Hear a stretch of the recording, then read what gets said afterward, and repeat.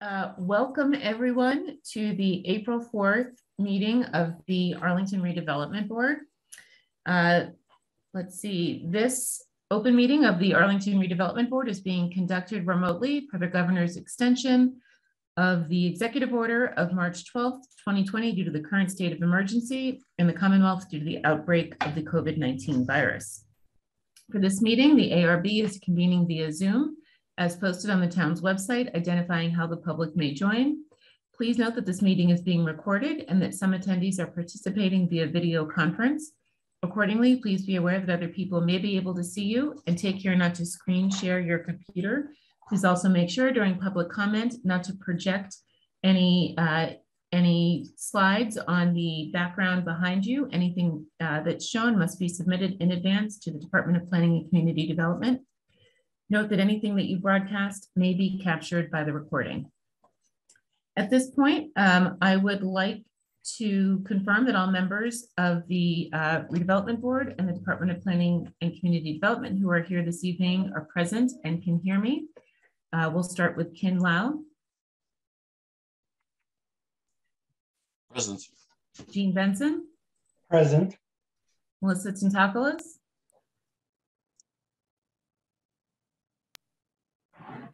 Present. Steve Revelak. Good evening, Madam Chair. And I am Rachel Zemberry, Chair of the Redevelopment Board. We also have Jennifer Raitt from the Department of Planning and Community Development. Present. And Kelly Linema, also from the department. Present. All right, thank you all for joining us this evening. The majority of our agenda this evening will be the board's discussion, the deliberation, and voting on the 2022 annual town meeting zoning warrant articles. So we have 18 articles this evening, of which we heard the petitioner presentations over the last 4 nights of public hearings.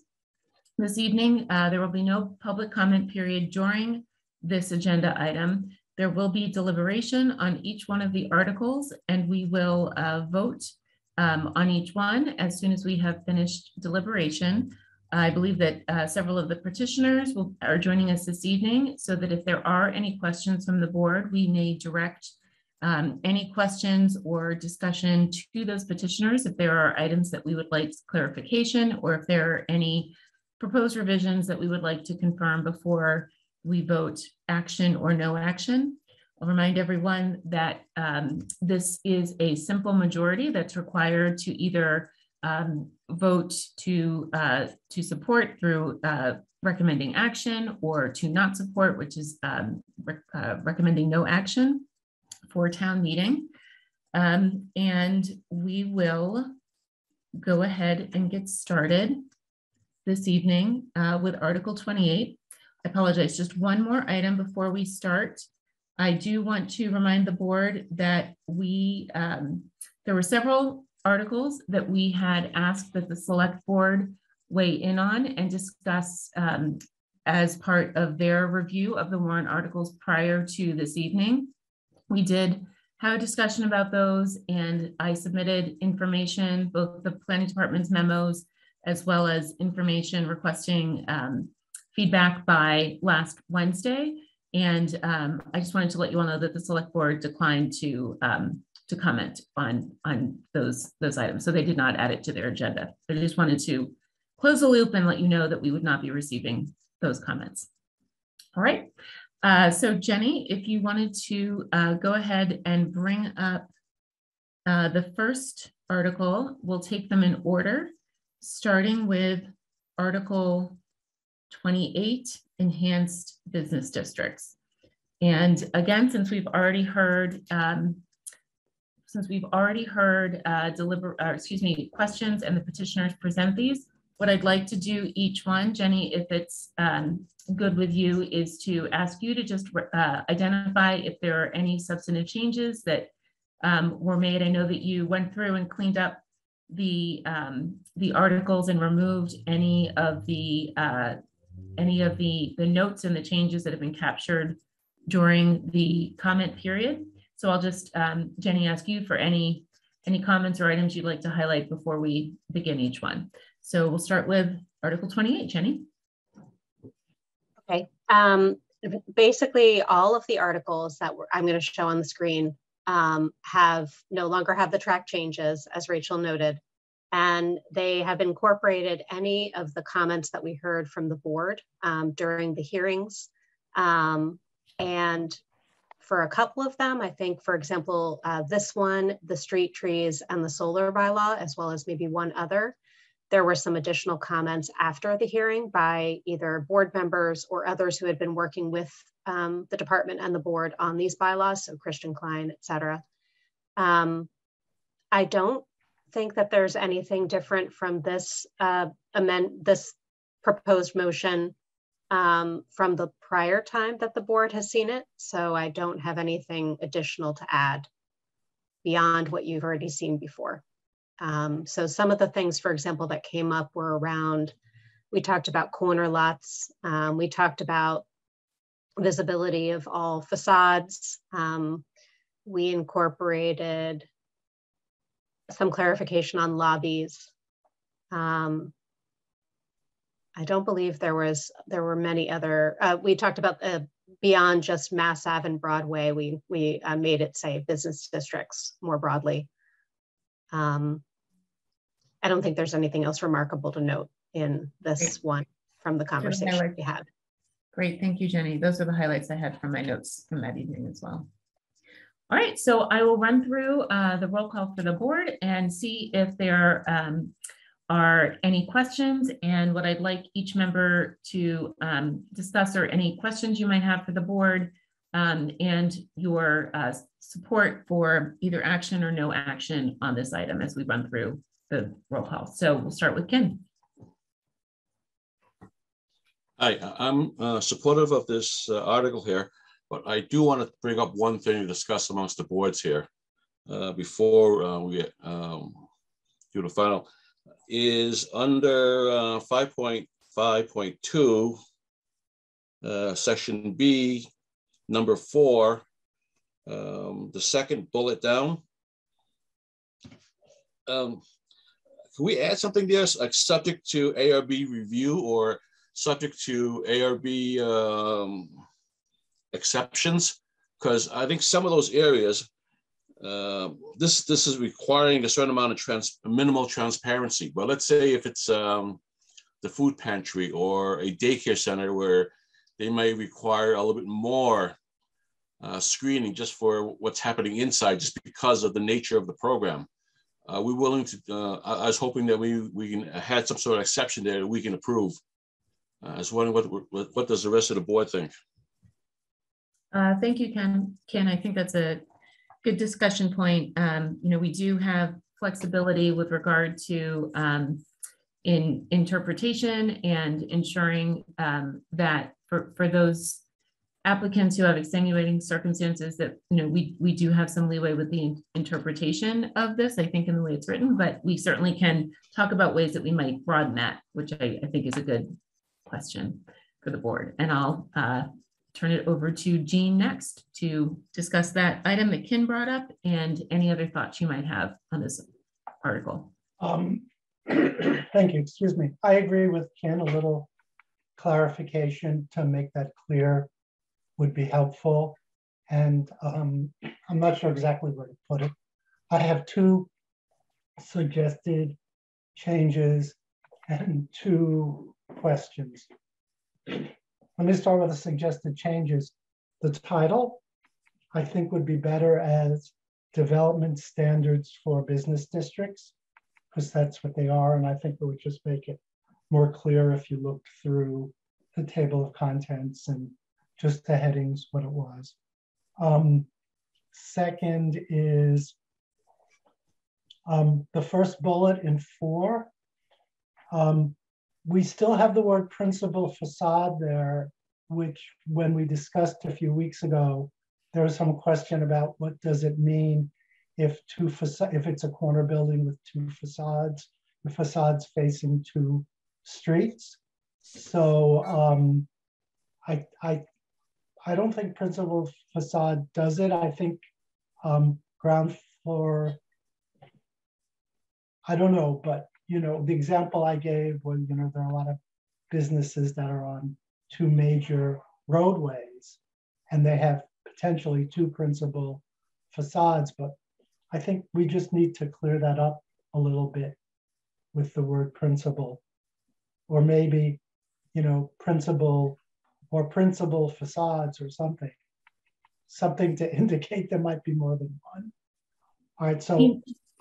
Sorry, just before we move on from that one, would it be as simple as adding an S in parentheses after facade so that we identify that if there is more than one, it could be on either of the principal? I think that's possible, or yes, something like that. Okay. Help. I don't understand the sentence at the very end, one that starts, next page, please.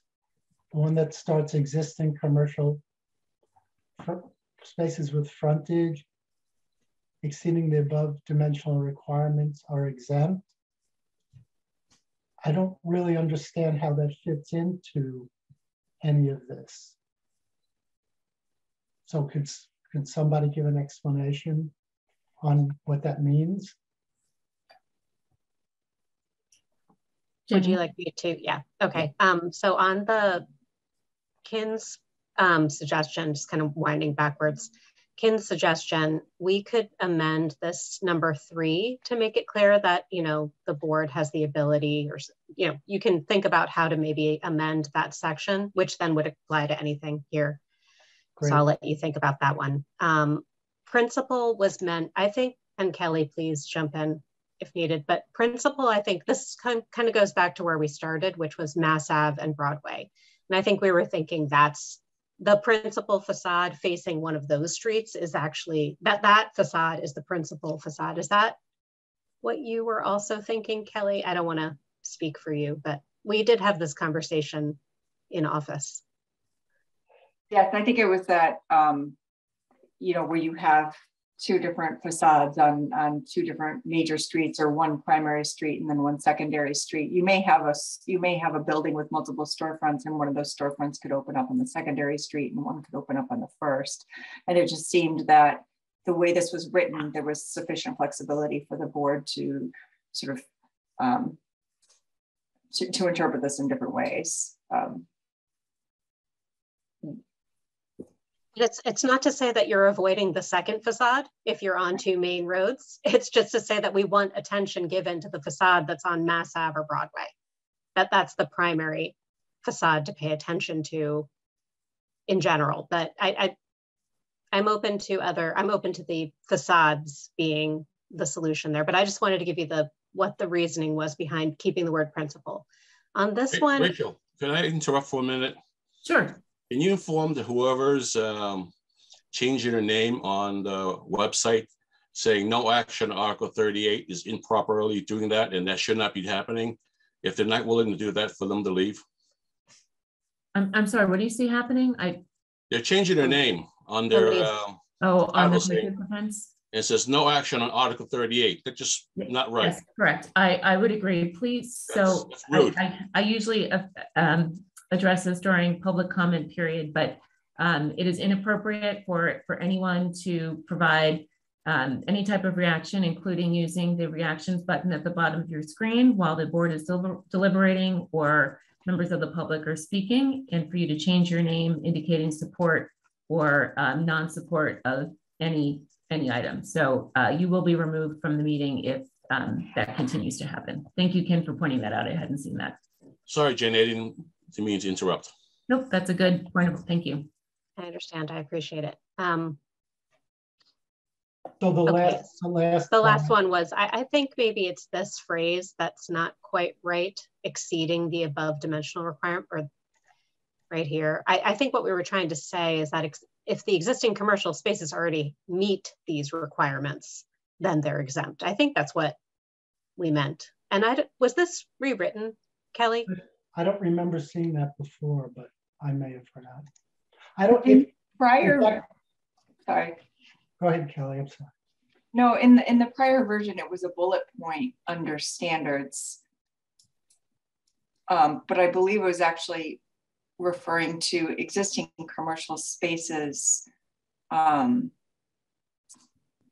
where like if it's just a change of use and there isn't a change to the facade, it would be exempt from. I'm not sure it's exceeding the above. I think it's meeting these requirements. That's what I would suggest. If I'll see what you want to do, but that would be my suggestion. Well, they're not really dimensional requirements, right? Are you just saying frontage meeting the above requirements? That's what I was saying, yeah. I think that makes sense, but it's almost redundant. Redundant. Thank you for. Yeah, it may not be necessary. I don't know how it became a stray without the bullet, but we can also delete it. Yeah, it might be redundant. And now my big suggestion. If you can go up to the previous page, Jenny. Thank you. This started off and has evolved, I think, in a nice way. And I think, Jenny and Kelly have done a nice job evolving this. What got dropped off is one of the initial things we were thinking about, which is how to use something to make sure we activate the streetscape. And we've ended up with mostly, how something facades look. But I think we could add another standard that says something like, I didn't have it written out real well, but if you can go up to the previous page again, Jenny. Up a little more, which would say something like the redevelopment board may consider the purposes of this section 5.5.2b in determining whether to grant a special permit, whether to approve a special permit environmental design review application. Something along those lines, so that it gives us a little flexibility beyond only the facade to say, hey, this thing is not going to encourage pedestrian activity. So that's what I'm suggesting get added. Can you just repeat that, please? I'm sorry? Would you please repeat that? Yep, the redevelopment board may consider the purpose of this section in determining whether to grant a special permit through environmental design review.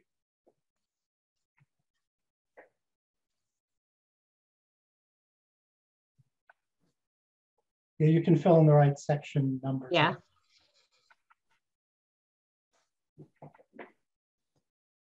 Something, so that's my other suggestion. Great, thank you, Jean. And that might be better under standards, but I'm not sure. That's where I was. No, except all the standards have to do with transparency and access, so that's not a good place for it. Yeah, it would have to be different. Maybe have it in the best place, but anyhow, that's my other suggestion. Great, thank you, Jean. All right, Melissa, any discussion on the points that were brought up currently, or any further items related to your either support or thoughts towards non-action on this item? Thanks, Rachel. I guess I'm curious about what the board was thinking in terms of the applicability piece. I had mentioned at our last discussion about this being applicable for a special permit or change of use. I think there's going to be, the scope of the applicability will be limited for new construction and expansion. I think what we'll see more is reuse and maybe limited expansion on the footprint. So I think if we're really trying to do something, it's going to be in those smaller changes. And I wanted to hear what the board was thinking about that. Great, good question. We'll definitely come back to that one and discuss. Steve? So I'm okay with the changes that Mr. Lau and Mr. Benson have. I'm still thinking about applicability, but overall, I'm supportive of this. I think it will help to encourage attractive spaces as our commercial parcels are redeveloped. Thank you. Thank you, Steve. I want to go back to the suggestion that that Ken and Jean were both speaking about regarding, I think it was, Ken, correct me if I'm wrong, the second bullet point. I think it was the first. The first bullet point under standards. Yeah, just the required minimum transparency on the ground floor. I think we want to put in with exception from the ARB or something. I don't know. I'll leave that to Jean to wordsmith it. Could I make a suggestion that perhaps we add that under 3, administration, and perhaps it's administered subject to 3.3 and 3.4, including consideration of any reasonable exemptions? Yeah, that'd be fine. Jean, your thoughts on that?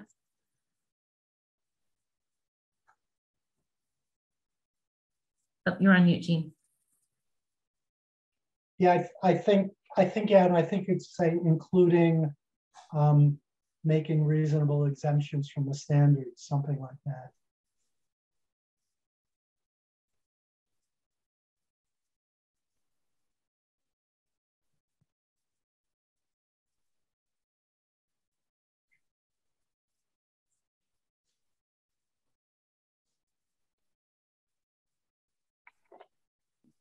Right, or including provisions for reasonable exemptions. Yep, okay. Ken, does that address? I think so. It might be a little vague, but it gives us, I think it gives us enough latitude. I think it'd be okay. Okay, so I think we should weigh in on Melissa's question about also including in 2, the applicability to change of use in addition to the larger redevelopment or new construction sections.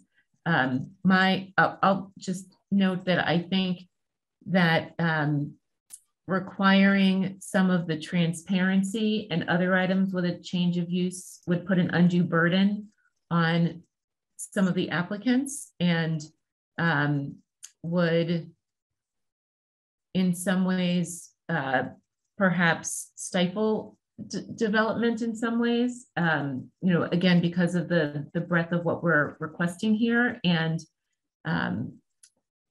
what the scope that comes before us sometimes in a change of use consists of. But I'll turn it over to Ken next for your thoughts on adding the change of use. I would agree with you. I think I don't want to put too much of an undue burden on somebody that's trying to do something that's moderate, that's helpful, and I you know, I want to keep it in the word development. You know, we want to encourage development with that, and I think this would be one way of adding one more hurdle that might be undue burden. I agree with what she says. I just think it's going a little far for me. Right. Thank you, Ken. Jean? I think Melissa's hit on an important point, and I have a suggestion for this. The applicability wording, new construction additions over 50%, et cetera, is the exact same wording that's almost in the very opening sentence of standards. So I'm not sure we need to have them in 2 places. And I might suggest taking them out of the applicability part, because the point that Melissa said that intrigues me is, and oh, by the way, I agree with Rachel and I agree with Ken that, you know, if somebody's just doing, you know, minor changes, just change in use, we don't necessarily want them to do stuff with the facade for the reasons Ken and Rachel said. However, for the uses and the idea that we should look at the purposes, that's very important. So I think if this applicability would say in the business districts,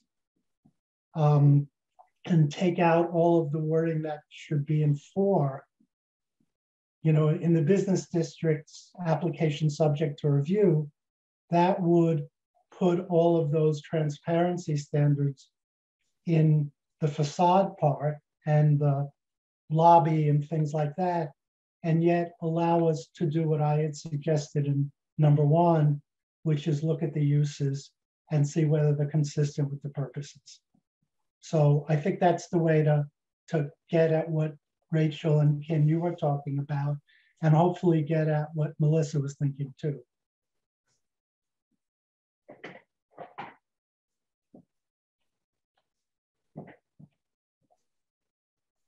Can't hear you, Rachel.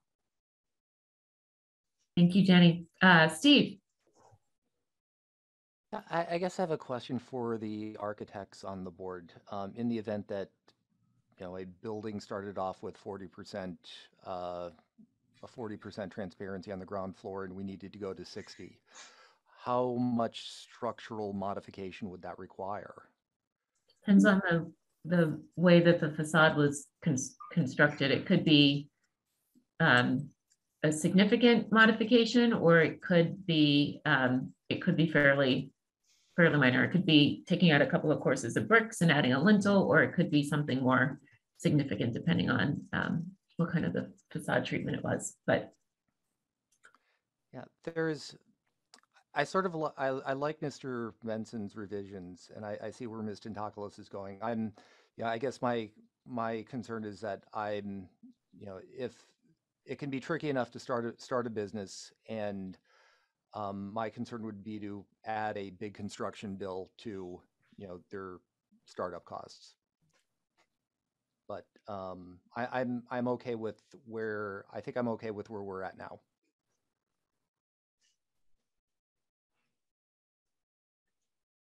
thank you, Steve.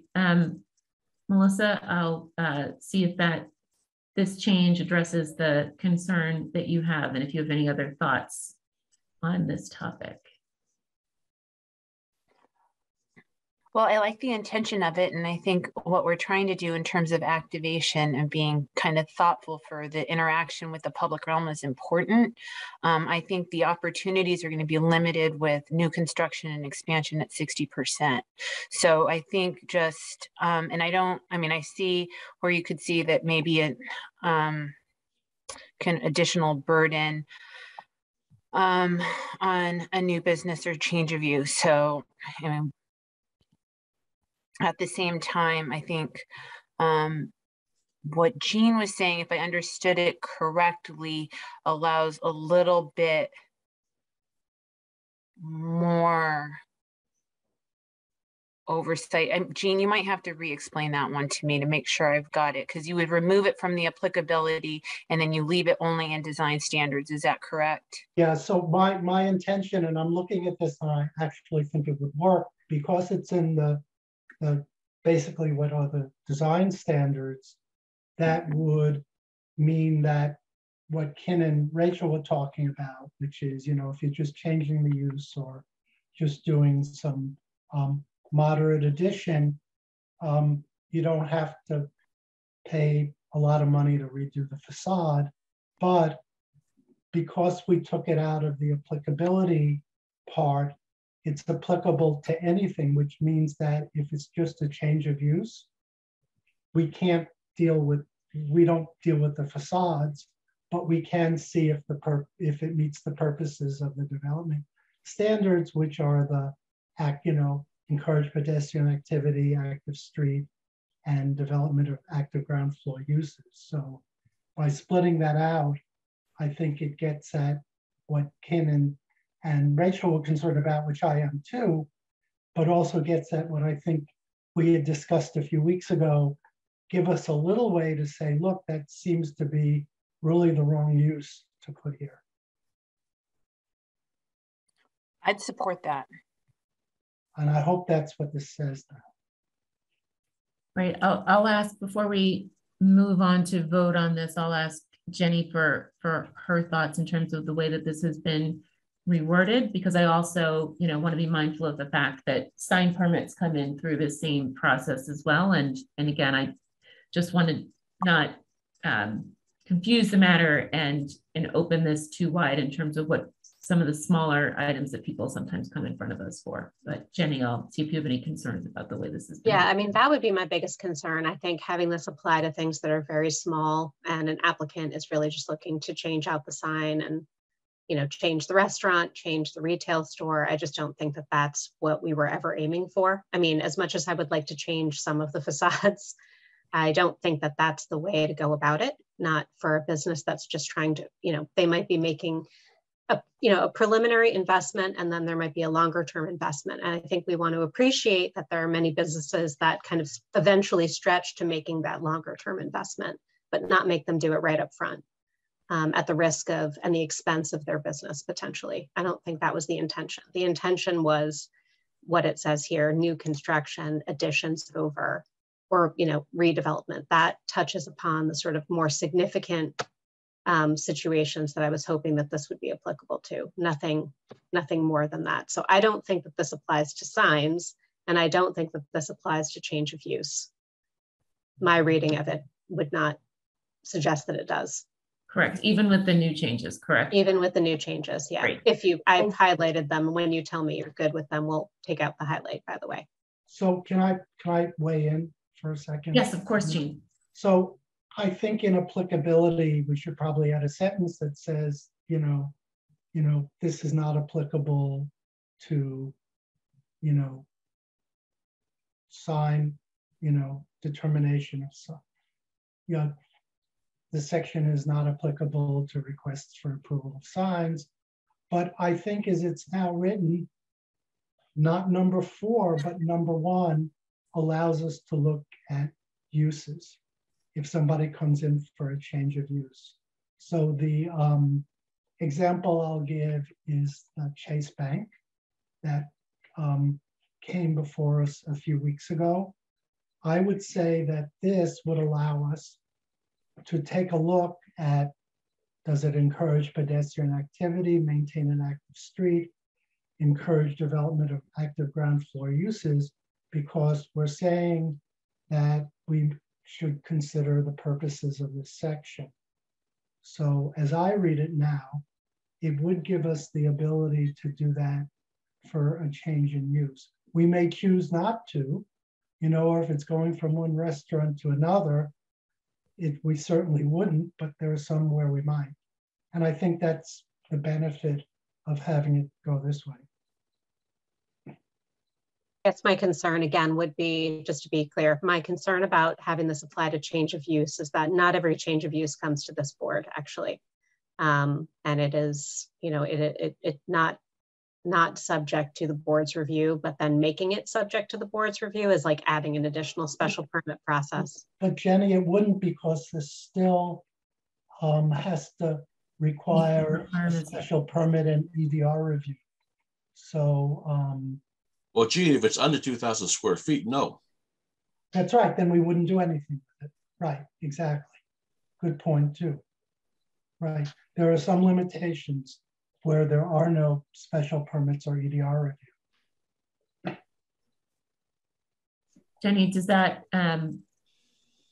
number 3, which limits the scope to those items that fall under 3.3 and 3.4, does that address the concerns that you just brought up there in terms of those items that actually don't come in front of us for change of use? I think so. I'm not completely sure right now. Reading it, I'm trying to read it to understand what Jean is trying to say. I would be concerned that we would have somebody come to the board for something way beyond the scope of what they were planning. That would be my biggest concern. I think this clause is all we have basically to deal with it.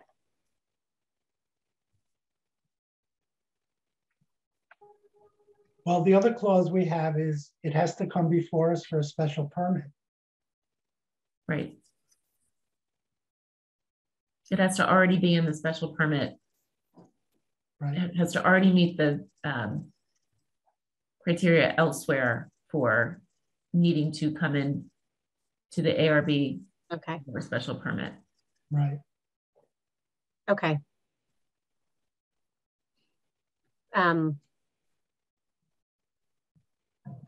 If we are okay with these things, do you want to go back to this one before you move on? The principal facade. Yes, we can do that. So I will just run through again after Kelly and Jenny's explanation about the principal facade really meaning Mass Ave or Broadway. Would you still be interested in adding the multiple, the facades with an S here? No, I wouldn't put the S there. I would say if both facades are equal, then, and if we agree that it's equal, then I would ask the developer or the owner to choose one. Is which or we could make that determination as to which we correct. For one would be chosen, but right. I think it's undue burden to do both just because it's on a corner lot. You don't have, it just doesn't make sense architecturally. Agreed. So, okay, so we would just leave this as is. Jean, thoughts on leaving this as is with the explanation and the opportunity to define for the applicant the principal facade? That's fine. I don't think it will come up very often anyhow. Great. Melissa? I'm fine with that too. Great. Steve? Also fine, Madam Chair. Great.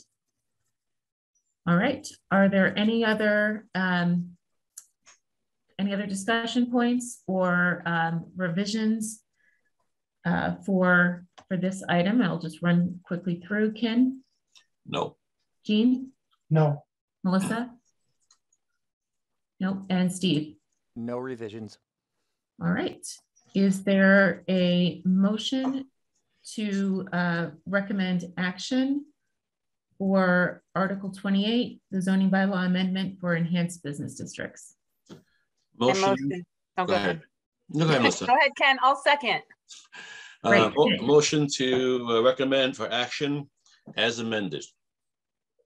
Thank you, Ken. Second. Thank you, Melissa. We'll take a roll call vote. Kim? Yes. Jean? Yes. Melissa? Yes. And Steve? Yes. And I'm a yes as well. Just a quick point of information about that. Yes. I mean, we voted this in, which is great. So Jenny needs to put this all in the package. So we'll have one chance if we find a comma missing or something like that on Thursday. Correct. So we will review the memo on Thursday and be able to make any final revisions at that time. Jenny, did you have something to add to that? The draft report to town meeting is what you're reviewing on Thursday. And I'll also send it in a Word document after it's posted tomorrow afternoon to the agenda. But it'll be voted on Thursday as the final report. I still do need a little more rationale for that vote, if possible. Couple of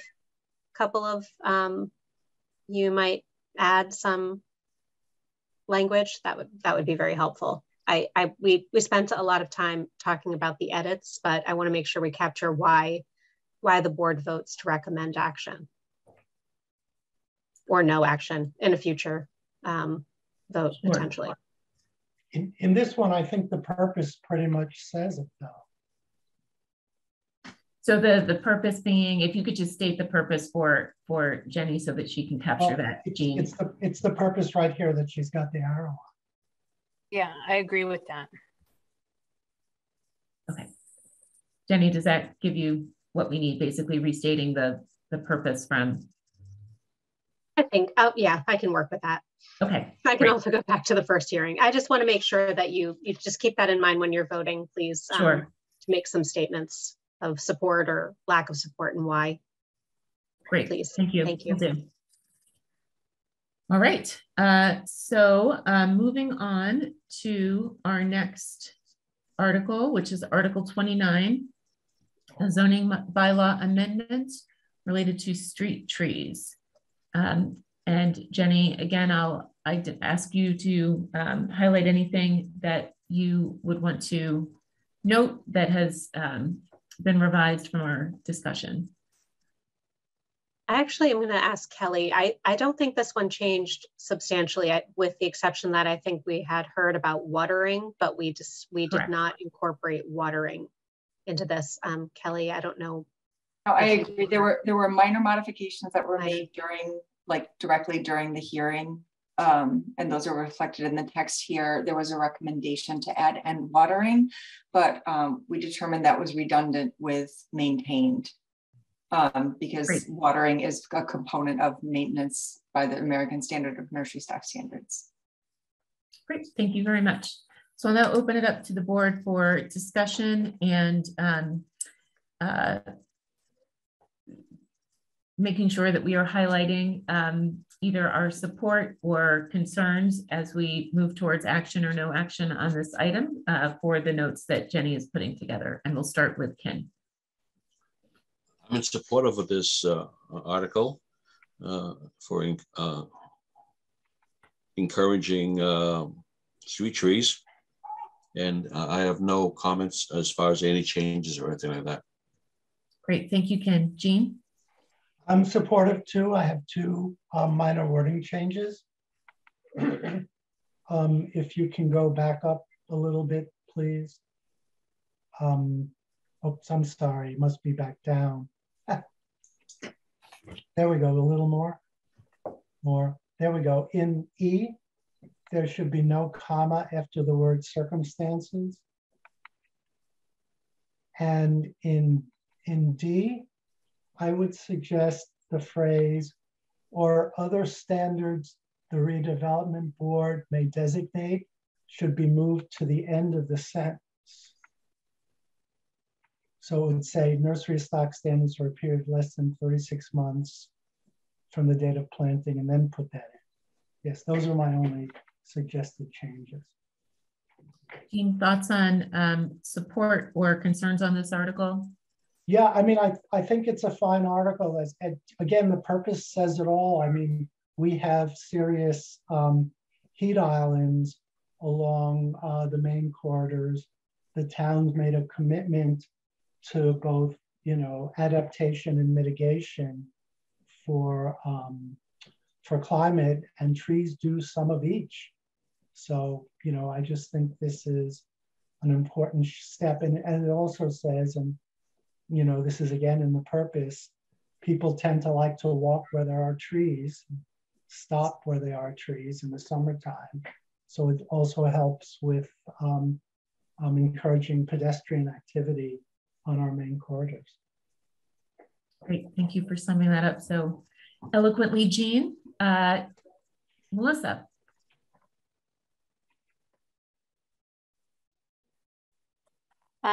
No additional comments in terms of action. I support it. I think similar to Jean. I mean, I think, walkability is not just, sidewalks, but it's attractiveness, it's the shade. And then this also contributes kind of nature-based solutions, planting trees towards, mitigating built environment impacts. So thanks for bringing that forward. Great, thank you so much, Melissa. That's very helpful. Steve. Yes, first I guess a suggested edit. Okay. In 634D, where the last sentence where it says public right of way are exempt, I'm wondering if that should be public way, to mirror the words in the definition of public shade tree. Thank you, Steve. I think you did point that out at our first meeting as well. I noticed that this is in 6.3.2 as well. Kelly, could you chime in? I think we did talk about this, but I don't know why it still says. Yeah, no, we talked about changing the definition, but I neglected to make that change throughout. So I think we can update that. Not a problem. I just want to make sure we're consistent. So public way is okay for everybody? Yes. Mm-hmm. I'm going to change this one too.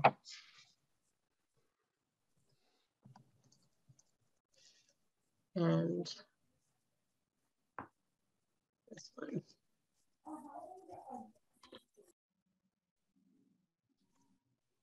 Or another one?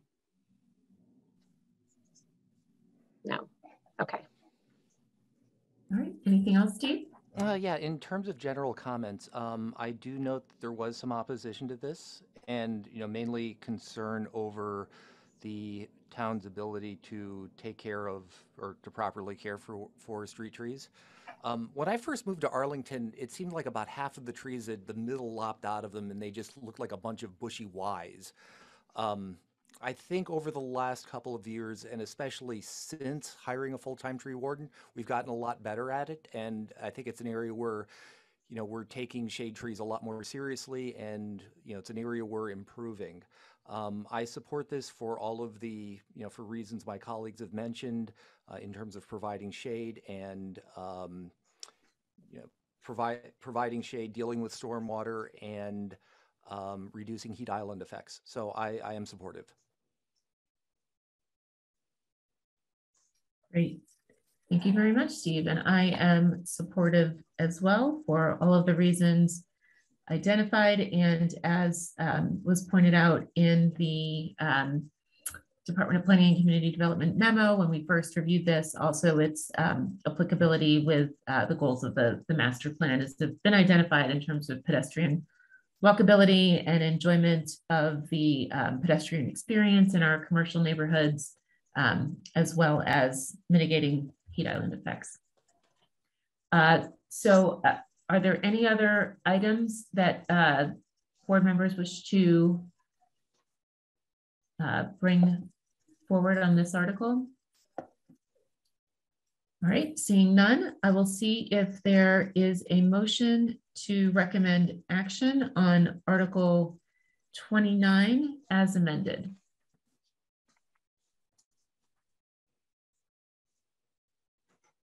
So moved. Second. Great, thank you. We'll take a vote, starting with Kin. Yes. Jean. Yes. Melissa. Yes. Steve. Yes. And I'm a yes as well. So we will recommend action for Article 29, the zoning bylaw amendment related to street trees. All right. The next article, one second, Article 30 is a zoning bylaw amendment related to solar energy systems. And again, I'll turn it over to Jenny to highlight any significant changes that may have been made through the revision process. I'm actually going to turn it to Jean and Kelly, who I believe worked with Talia and Shelley to finalize and sort of took in all of the comments during the public hearing and a little bit after and made some edits. So maybe Jean. Yep, so if you could go down to the next page, the one big change, and I think it's actually the only change if you keep on going down, Jenny, to 4, is the neighboring properties. So this is something that Ken raised during the previous hearing. And it was, look, we don't want this to prevent someone else from building a building nearby.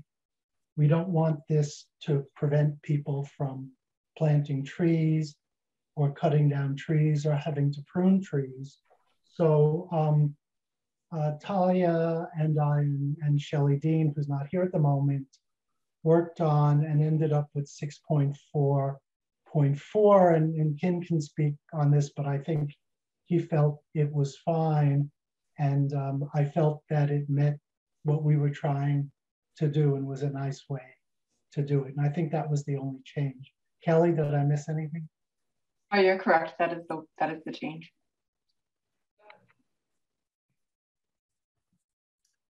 I believe that Talia had spoken directly with Ken about this after that other conversation. Right. I'll let Ken speak for himself. No, I'm very happy with what the outcome was. That's good wordsmithing. Great, thank you both for working on that together.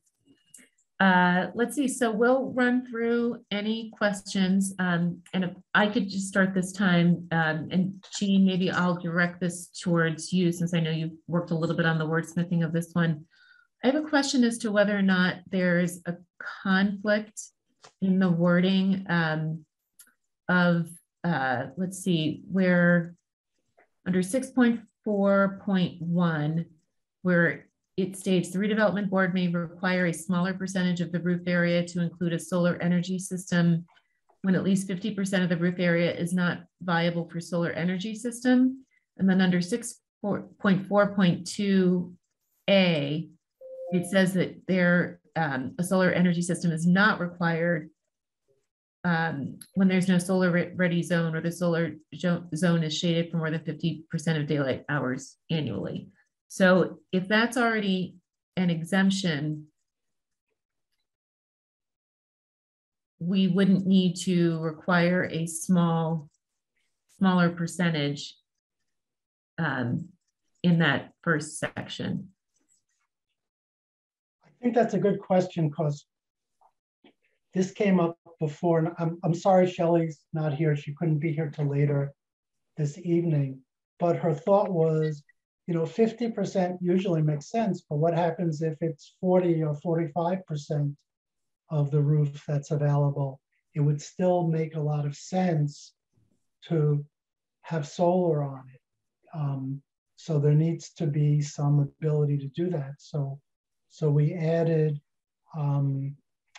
that part that allows us to require a smaller percentage, but I think you're right. I think we have to do something. I think we have to pick one of the two. Yeah, I think we have to do something with A.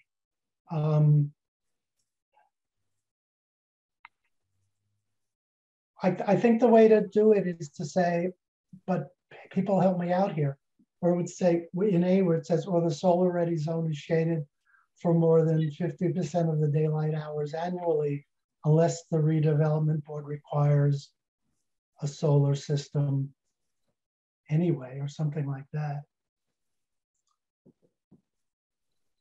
Or perhaps just identify where there is no solar ready zone, period. And then again, our ability to reduce it for when it's less than 50 is granted above. So it's not to me, it either has to be an automatic exemption or we're going to review it and decide whether to exempt them or not. Yeah, let me just look at a solar ready zone. Okay. Yes, I think you're right. I think you're right, Rachel. We should just delete it from A. Yeah. Can I say one thing real quick? Absolutely, please. When you put things in zoning that says subject to the ARB review and review and qualifications, as a person who's developing a project, a developer generally looks for minimizing risk, or so understanding it. So if we have to do solar, he understands that we have to do solar, so he puts it in his pro forma and does it. And it either pencils out or doesn't pencil out, and he doesn't do it. But when it's subjective to a board or someone's opinion, then it's risk. And that in itself will stifle some development. That's what I'm just trying to say. I'm not saying one or the other, but if we just pick something and then let it lie and say, hey, this is what we want, but not subject to any, because then you can't calculate that. I just don't see it that way. Working as in encouragement. This would seem to me like another hurdle that I don't want. I don't want this solar to be a hurdle. I want it to be a bonus. That's a fair point. Why don't we do this? Why don't we take other questions, comments? Maybe, Jean, we can come back to this one and review the rest of it. So I just wanted to make that one comment. Otherwise, I'm very supportive of this. I think it continues to move forward the goals of our climate our climate goals within the town. And I appreciate the comprehensive approach that was taken to putting this together. But I do want to make sure that we come back to that one item. So Ken, I'll go to you next for your thoughts on this warrant article. I'm supportive of this article. I think if we can work out some of the language, I think it'd be fine. I think this meets our goals or what we want to do. And, and I think I'll leave it at that. Great, thank you. Jean, any comments? I don't have any other comments. I'm very supportive of this too. I think it fits right into the town's net zero action plan and the responsibility we have as a community to deal with climate change. As to the one piece you mentioned, Rachel, maybe I think Shelley Dean, who was integrally involved in this, will be coming later, I think. So maybe on that piece, we might wait and take all the other comments on everything else on this.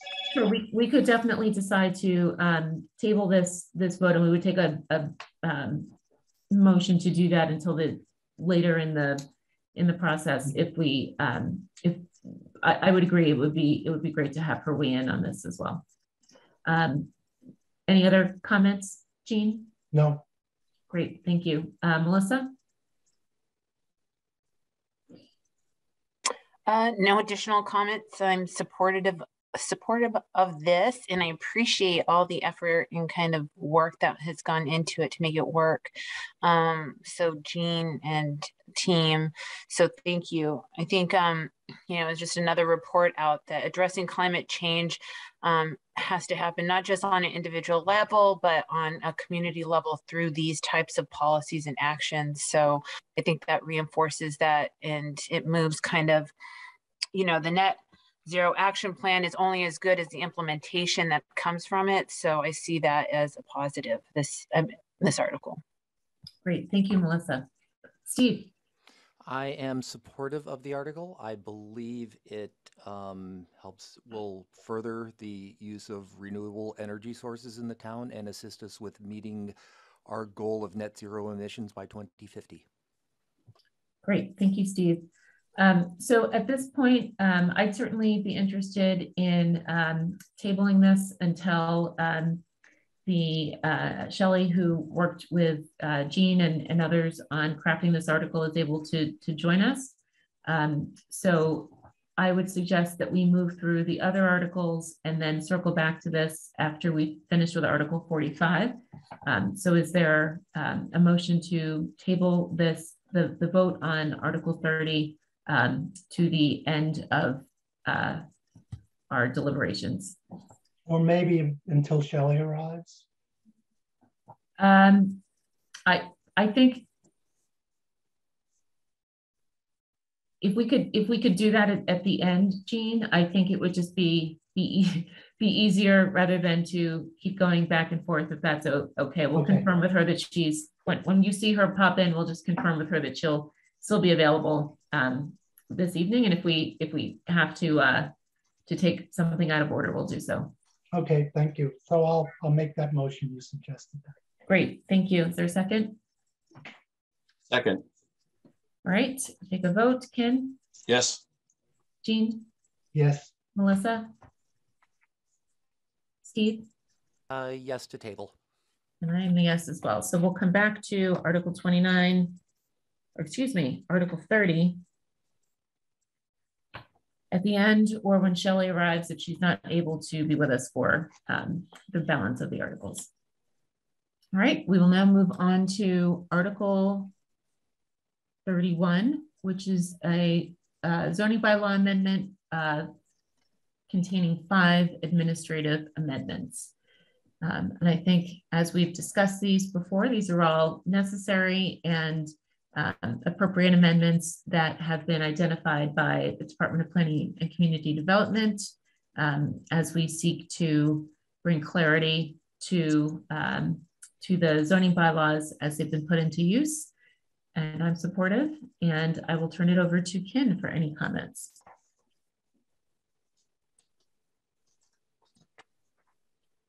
Okay, sorry. I was just trying to check. Okay, Article 31, right? Yes. Yep, I'm fine with that and I'm supportive of it. And I have no comments on this right now. Or no, I have no comments, period. Sorry. It's okay. Thank you, Ken. Jean. I'm supportive too, and I don't have any comments other than I think it's good we once a year try to fix things that have come up in the bylaws. Great, thank you. Melissa? Yes, supportive of this and in agreement with Jean in that this is proposed so that we are making the job easier and making things more clear for applicants. Great, thank you, Melissa. Steve? I agree that it's always good to clean things up and add clarity where possible. I am supportive. Great, thank you all. Jenny, do you have enough? Yeah, that was all great. Okay. Thank you. Great, thank you. Let's see, so there are no proposed amendments to Article 31. So is there a motion to approve Article 31, the zoning bylaw amendment for administrative amendments? So motion. Excuse me, not approve, recommend action. So motion to recommend action. Great, thank you. Is there a second? Second. Great, thank you. So we'll take a roll call vote. Ken? Yes. Jean? Yes. Melissa? Yes. Steve? Yes. And I'm a yes as well. So we will be recommending action on Article 31, the zoning bylaw amendment containing the administrative amendments. All right, moving on to Article 32, which is the zoning bylaw amendment related to the Zoning Board of Appeals rules and regulation. Jenny, I don't believe that there were any major changes in this one. There were not any changes to this one, no. Great, thank you. We'll start with Jean for any discussion or comments in support or not in favor of this. I'm glad that the chair of the Zoning Redevelopment Board, and I think Jenny too, brought this to our attention. And it seems like the right thing to do. It's consistent with how the zoning bylaw works in many other ways, and how the Redevelopment Board has the authority to do its own rules and regulations. So yeah, I support this. I don't have any suggested changes to it. Great, thank you, Jean. Ken? I'm a supporter of this article, and I agree with Jean. The zoning board should have their right to make their rules just like we do. Great, thank you. Melissa? I'm supportive of this for the same reasons Jean and Ken just mentioned. Thank you. Steve? Yes, I'll note that to the extent that I'm aware, the ZBA is the only town border commission whose rules and regulations are partially codified in a bylaw.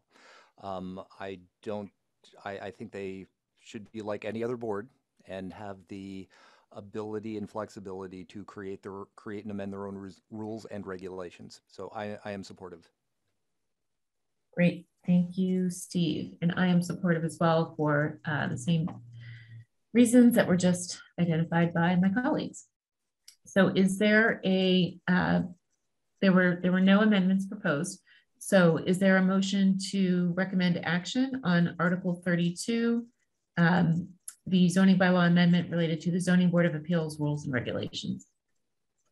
So motion to recommend action. I'll second. Thank you. Ken? Yes. Jean? Yes. Melissa? Yes. Steve? Yes. And I'm a yes as well. We will recommend action for Article 32 for the Zoning Board of Appeals rules and regulations.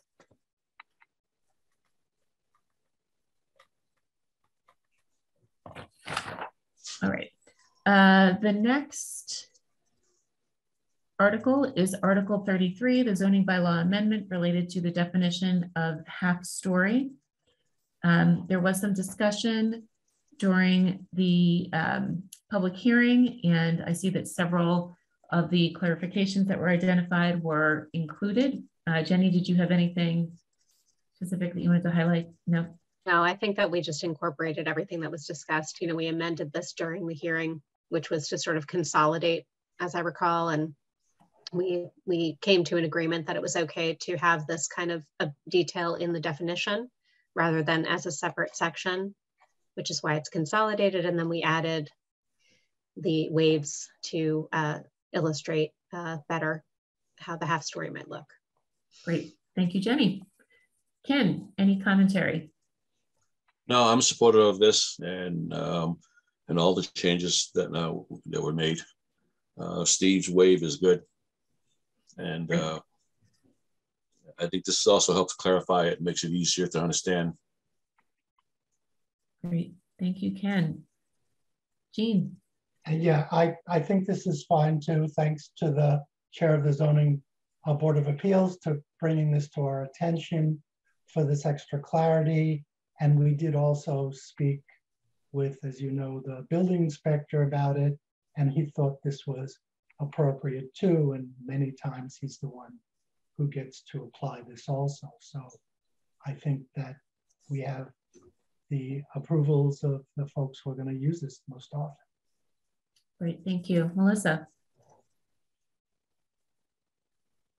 I support the action. And yeah, I think, you know, when you hear from staff and that it makes it clear, I think that's an important amendment to the zoning bylaw. Great, thank you. Steve. I just want to note that although, you know, a half story may look deceivingly simple, sometimes it is tricky to get the words right and down on paper. You know, I applaud the chair of the ZBA for bringing this clarification forward, and I am supportive of it. Great, thank you, Steve, and I am supportive as well. So we did not make any amendments during our discussion this evening. So is there a motion to recommend action for Article 33, the zoning bylaw amendment related to definition of half story? So motion to recommend action. Is there a second? So moved. So second. Okay, thank you, Jean. We'll take a vote starting with Ken. Yes. Thank you. Jean? Yes. Melissa? Yes. Steve? Yes. And I'm a yes as well. So we will recommend action for Article 33, the zoning bylaw amendment related to half stories. We'll now move to Article 34, the zoning bylaw amendment related to porches. And Jenny, again, I'll see, I don't think that we had any major modifications to this one. No, there were not any changes since the last time we discussed it during the hearing. Great, thank you very much. We'll start with Ken for any commentary. No, I think this is good. It clarifies what porches are and makes it easier for people to understand and for the zoning board to enforce. So I'm very supportive of this. Great, thank you, Ken. Jean? I agree. I'll add again, thanks to the chair of the Zoning Board of Appeals to bringing this to us, asking for the clarification, and that both he and the building inspector had a chance to look at this. And again, they're the ones who deal with this most often, and they're appreciative of these changes. So I think that's good. Great, thank you. Melissa? I support it. Great, thank you. Steve? I am happy to see that we have clarified that projections into minimum yards includes porches. So this is a very, it's a useful clarification, and I'm fully supportive. Great, thank you. I am as well. So we did not make any amendments. Is there a motion to approve, or excuse me, to recommend action for Article 34, the zoning bylaw amendment relative to porches? Motion to recommend action. Second. Thank you, Melissa. I'll take a vote. Ken? Yes. Jean? Yes. Melissa? Yes. Steve? Yes. and I'm a yes as well. So we will recommend action for Article 34, the zoning bylaw amendment related to the definition of porches. We'll now move to Article 35, the zoning bylaw amendment related to yard encroachment. And again, we did not have any significant changes during the discussion during the public comment period. So I will start with Jean for any comments on this article. Same comments I had on the other one. I think this is a good idea. I appreciate the Chair of the Zoning Board of Appeals bringing this to our attention for this clarification, and both he and the building inspector had a chance to look and consider this, and they both think it's a good idea. Great, thank you. Ken? I agree with Gene and what he said. I'm supportive of this. Thank you. Melissa? Supportive, yes, thank you. Thank you. Steve?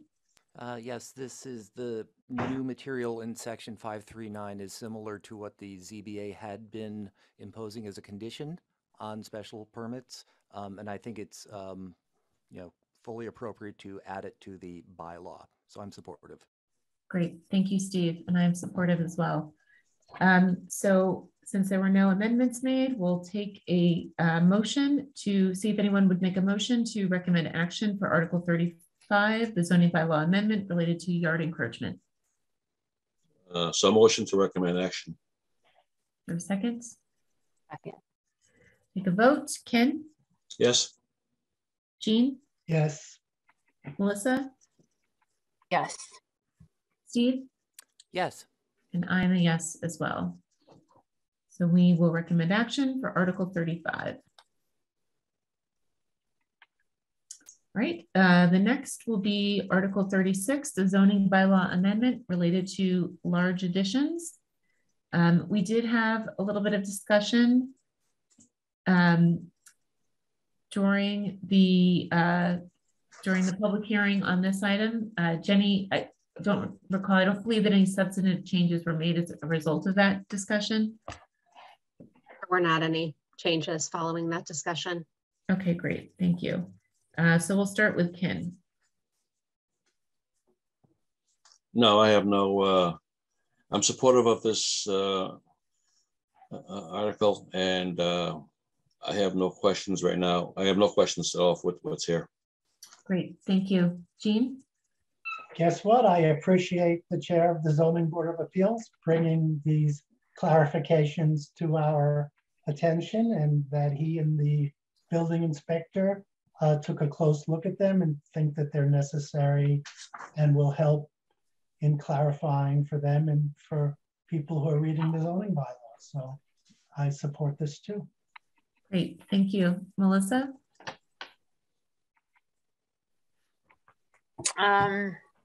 Ditto, same as Jean. I support it, and I think the ZBA has done a good job bringing these things forward. So thanks. Great, thank you very much. Steve? I am also supportive. I want to note that the changes proposed are effectively bringing the language in the bylaw to match the way this provision has been interpreted. It has been I'm aware of a few cases where it has been the source of a confusion. So it's, I think it is a useful clarification, and I'm glad to see that we're making it. Great, thank you for that commentary. That's very helpful. All right, so we have not made any amendments. Is there a motion to recommend action for Article 36, the zoning bylaw amendment related to large additions? Motion to recommend action. I'll second. Thank you. Take a vote. Ken? Yes. Jean? Yes. Melissa? Yes. Steve? Yes. And I'm a yes as well. So we will recommend action for Article 36, the zoning bylaw amendment for large additions. We now come to Article 37, the zoning bylaw amendment for unsafe structures. And there was one change during the public comment period where we added or their designee to the item in terms of who could make the determination that the structures were unsafe. in discussion with the Director of Inspectional Services. So I will ask Ken for any questions, commentary, or support. I'm supportive of this Article 37. I am also supportive of the change saying Director of Inspectional Services or their designee, which is fine. I think this is. I'll let Jean phrase it, but I'm supportive of this. Great, thank you, Jean. So you think I have this memorized? Well, I appreciate the chair of the Zoning Board of Appeals bringing this to our attention and the need to clarify this, and that he and the Director of Inspectional Services both looked at this and thought it was appropriate. And the reason they're bringing this to our attention is there have been at least one or more instances where the determination was made by a third party that might not have been appropriately made or with the input of inspectional services. So just clarifies that it needs to be a town decision in these circumstances. Thank you, Jean. Melissa. Same. I support it. Thank you, Melissa. Steve? I am supportive. Since this is, I believe this is the last of the ZBA articles, I'm going to take this a moment to express my gratitude to ZBA Chair Christian Klein for bringing these proposals forward. I just want to say that the ZBA and ARB have sort of different scopes of authority under our bylaw, and some generally work in different areas. You know, although the ZBA tends to work with smaller projects, you know, their hearings affect a lot of people, and it's extremely important work. So I'm glad to see the two boards working collaboratively together, and I hope we can do so in the future. I support this. Great, thank you, Steve. And I really appreciate that recognition of the collaboration between the ZBA and the ARB and all of the work that Christian Klein and the ZBA, as well as the building inspector, put forth in creating this article, as well as many others, in terms of interpretation and ensuring that this would clarify and codify current interpretations for others. So we have not made any amendments this evening. Is there a motion to recommend action for Article 37, the zoning bylaw amendment related to unsafe structure? Motion to recommend action. Is there a second? Second. Take a vote. Thank you. We'll take a vote. Ken? Yes. Jean? Yes. Melissa? Yes. Steve? Yes. And I'm a yes as well. So we will recommend action for Article 37. Okay. So we now get to Article 38, which is zoning bylaw amendment, noting that two-family construction would be allowed by right in the R0 and R1 residential zones. Jenny, were there any changes that were made by the petitioner between our public hearing and what we see here tonight? There were not any changes made. Kelly, can you confirm that? Confirm that there have been no changes made. Great, thank you very much. Let's see, so let's go ahead and start discussion with Ken. I have one question. We did talk about setting some square footage. I think Jean had brought that up at the last discussion. And so the proponent for this did not want to make that modification. I believe you're directing that to Kelly. Or Jenny. Either one. It is my understanding that the petitioner was not as favorable to that modification. That's fine. I just want to understand that. That's all. Okay, so this is as is. As presented. This is as was submitted by the petitioner. Yeah, okay. Their proposed main motion. All right. I just want to make this clear that this, I've been getting a lot of emails and a lot of questions about this, and this article has nothing to do with affordable housing. And I think the proponent of this made that clear in their statements. I think As far as encouraging building larger buildings, this does not do that because it says it still has to fall within a single family setbacks and open space and all that stuff. It does not. This also does not include increasing parking. It's still the same parking that's required for single family. And there's been some talk about by increasing this from a single family to two family, that our infrastructure is not set up for this. And I don't think that's quite a correct statement, just because in the last, I don't know, 30 years, which is, I believe, where the infrastructure was designed at that point in time, that our water usage has greatly diminished because we're using water energy conscious apparatuses now, where the toilet flushes at 1.5 gallons or 1.3 gallons, even 1.1 on the really efficient ones, from what used to be like 5 gallons. Our shower heads are spits out a lot less water. Same with the faucets. We have dishwashers now, which uses less than half what the water if you use to wash by hand. So I think our water conservation has increased and made the life expectancy of our design that was done in the 50s much better and last. So the only question I had, this came up with me last time this was brought up, and actually I believe I voted against this zoning changes, but this time around, I think with the fact that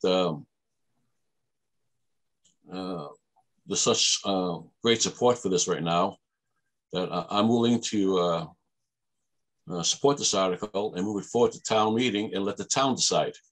And I'm okay with that. So that's where I stand right now. You can, Jean. Thank you.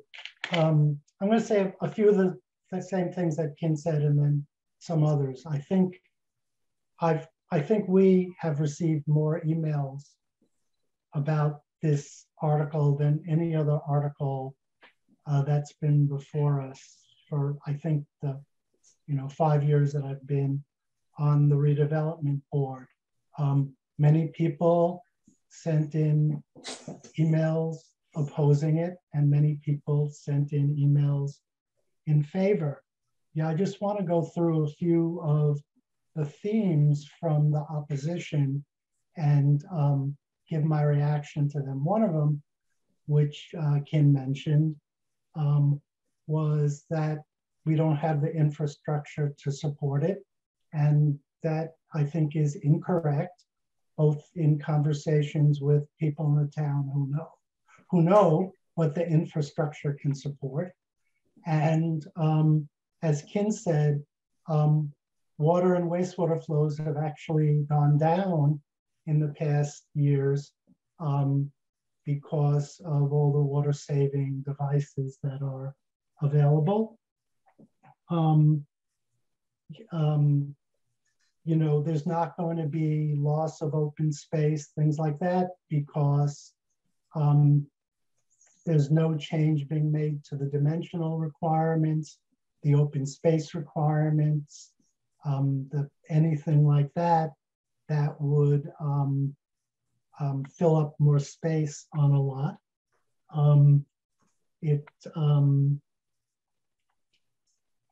It shouldn't affect the value of people's homes at all, as has been pointed out by the redevelopment board. There are about 180 two-family homes currently in the single-family districts, plus some multiplexes, some condos, some apartments. And, I live in the R1 district. There are no two-family homes on my block, but I can walk a block away, and there are two-family homes, and houses right next to them have sold in the past couple of years for no less than they have on the blocks next door that don't have any two-family homes on them. So I don't see this as causing any diminution in value of people's homes.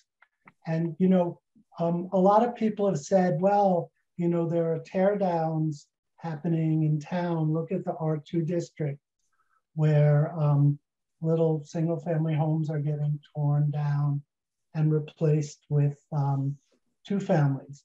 Well, what's happening in the R1 and R0 district is smaller homes are getting torn down and replaced with bigger houses. So we're not in a status quo situation where things aren't changing. Our neighborhoods are changing. And the real question is, what do we want to have the neighborhoods be?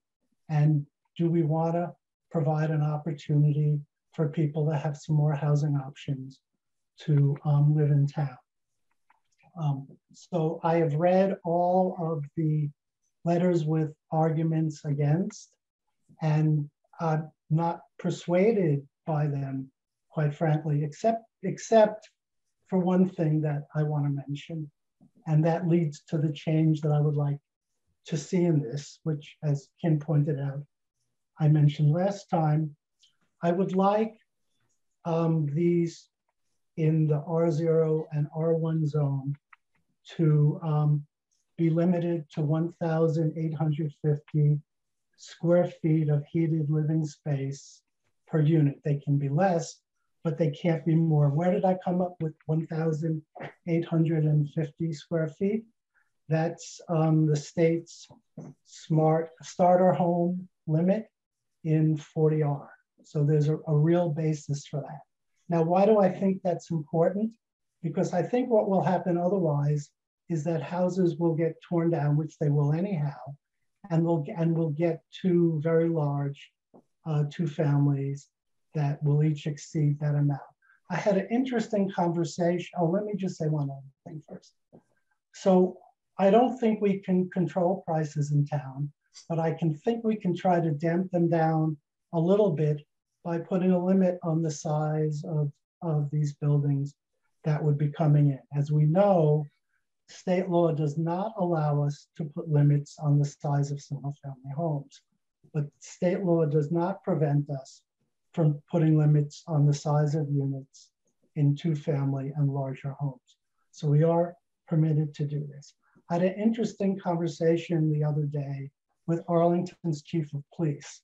And I asked her how many of the officers, and they're in 60 some number of officers, I don't have the exact amount, live in town. And she said almost none of them live in town because they really can't afford to live in town anymore because the prices have gone up so much. And they all need to live within 15 miles of town because that's some rules. So they live in a lot of the surrounding towns where housing is less expensive.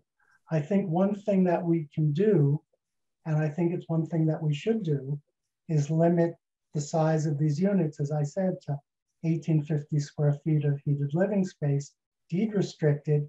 So people who might not be able to afford large single family homes, to people who might not be able to afford larger condos or apartments in two families, will have something. Is it going to create affordable housing? No, you know, but is it going to create some housing that way that some people will be able to afford to live in Arlington that they won't be able to afford if we don't put a numeric limit on the size of these units?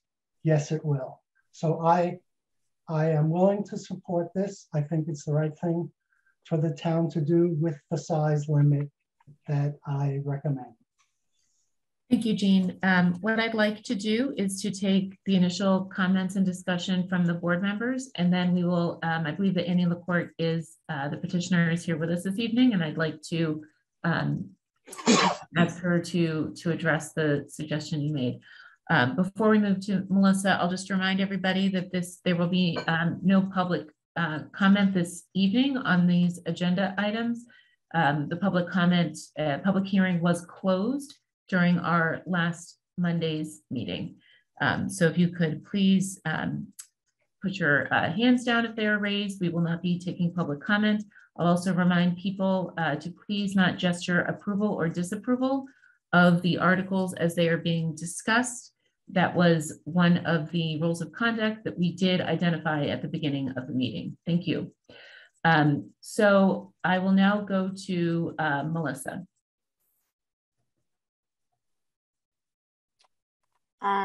Rachel, I did have a question in terms of where the housing production plan kind of stood, the status on the selectmen, if they had adopted it or accepted it. For which, the housing production plan, or Housing production. They tabled that discussion. They did not vote one way or the other at their meeting. They currently do not have a date on their schedule for taking that back up. Thanks. So Rachel, you want to hear comments from me in terms of this proposal at this point?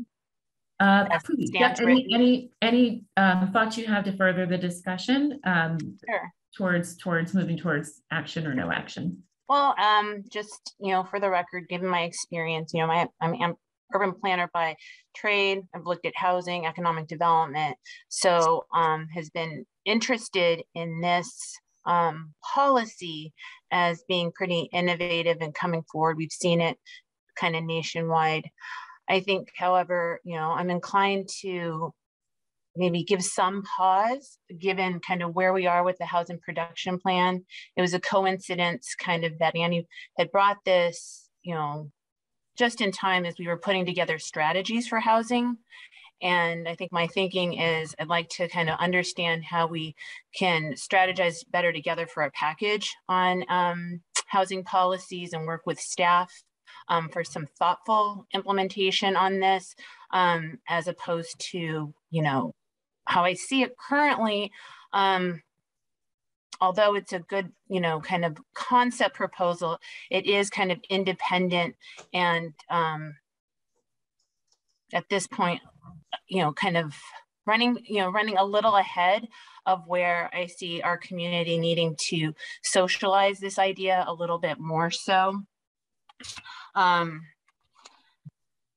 In general, I think, we talk a lot about, affordable housing, as Jean mentioned, and as that the applicant had mentioned to us several times. This is not intended as an affordable housing initiative, but more, creating housing options. And I think that's still very important. But with a mandate from the state on the MBTA communities, looking at 3-family and more so throughout our community, I think maybe we can turn our efforts and kind of find a little bit more alliance where the state is in terms of our meeting those requirements, and less on, kind of this more independent policy, and try to tie in our efforts together so that they kind of are in sync with the housing production plan. I would like to see the selectmen, accept that and understand kind of, what's behind that housing production plan and those recommendations, and to weigh in on that a little bit, because we are predominantly a residential community. So it's important that they chime in on that.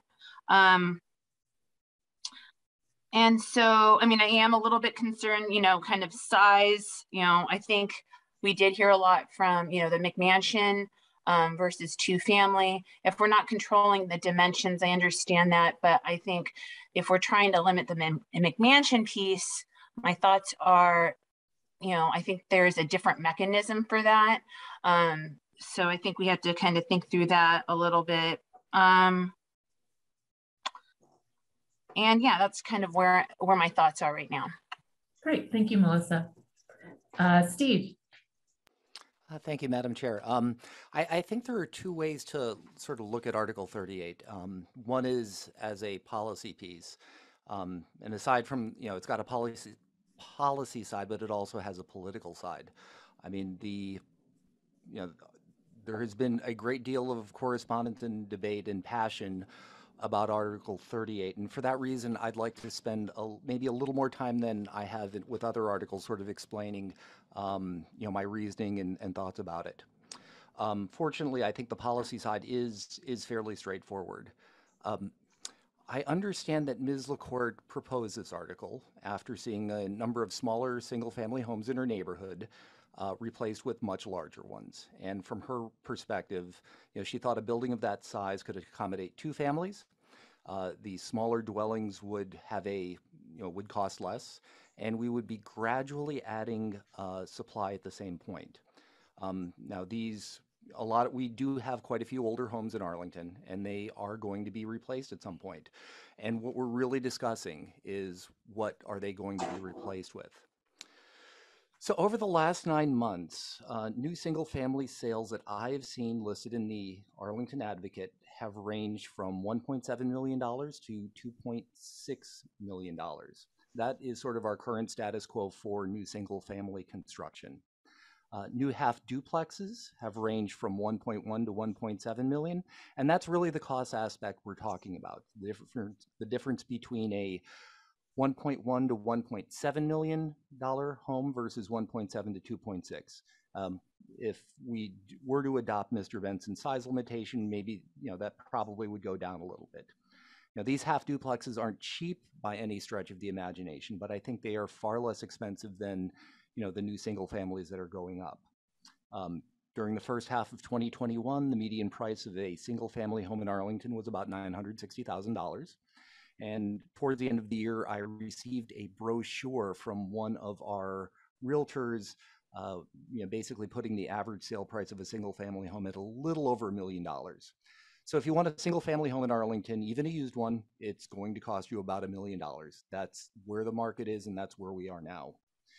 So to me, the prospect of getting new construction for just a little more than what a used single family costs is significant, especially since new construction will be up to code. It will have tighter envelopes, and it'll be more energy efficient than what we were building 50, 75, or 100 years ago. I also want to talk a little bit about sort of what I see as the long-term climate change impacts about this. Land use and climate change is really a greenhouse gas emissions issue, and land use and transportation. This guy should be recused. Land use and transportation play big roles in that. Excuse me, I believe that was Carl Wagner. This is your first warning. If you interrupt the deliberations again, you'll be removed from the meeting. Oh, Go sorry. ahead. This doesn't seem like a public meeting. This Carl, just seems like a lot of BS. You may please remove yourself from the meeting. Jenny, would you help Carl remove himself from the meeting? Thank you. Go ahead, Steve. I apologize for the disruption. So no worries. I will just try to wrap up quickly. A good portion of our greenhouse gases come from personal transportation. And it's my understanding that in order to get to net zero, we will have to completely switch over to electric vehicles and to reduce the number of vehicle miles that we drive. So this is why smart growth policies like having housing near transit and jobs works. I think I hope that we are willing to have a little bit more of that in Arlington.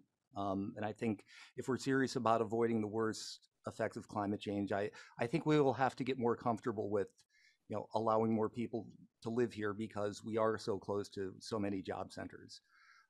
I think this is a small step in that direction, and I hope we can take it. So I am supportive of this. Thank you. Great. Thank you so much, Steve. I apologize again for the disruption to your comments.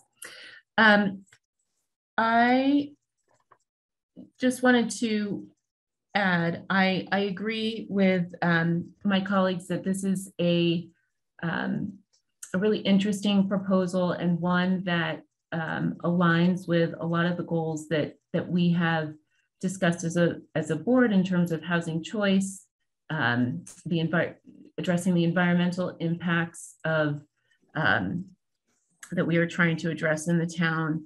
I also really see the merit to what Melissa has suggested, which is to take the good work that has been done in creating the housing production plan and look at a lot of these strategies as a more comprehensive and connected, policy, as opposed to this, which again, I see as a net positive for the town, but which could be combined with other strategies to potentially be more effective. So one of the items that I want to bring forth that we discussed back in 2020 as a board when a similar article was proposed, which was, to perhaps look at requiring a, from a conversion from a single family to a two family, a percentage to the Affordable Housing Trust Fund, or again, some sort of an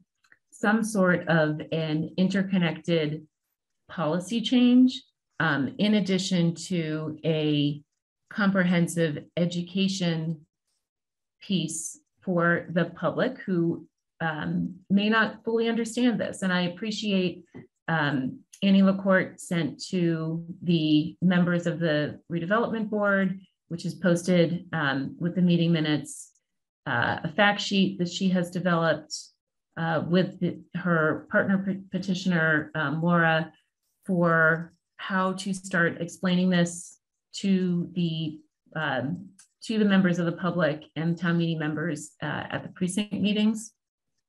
But I think there's a really comprehensive education piece that is required that gets to, again, a lot of the items that both Ken and Jean and Steve spoke to dispel some of the items which are in many ways unfounded, which are being identified. And I would hate for this to move forward without the appropriate education and background that's required in order to make this a successful article in front of town meeting. And it's something that I brought forth at our last meeting.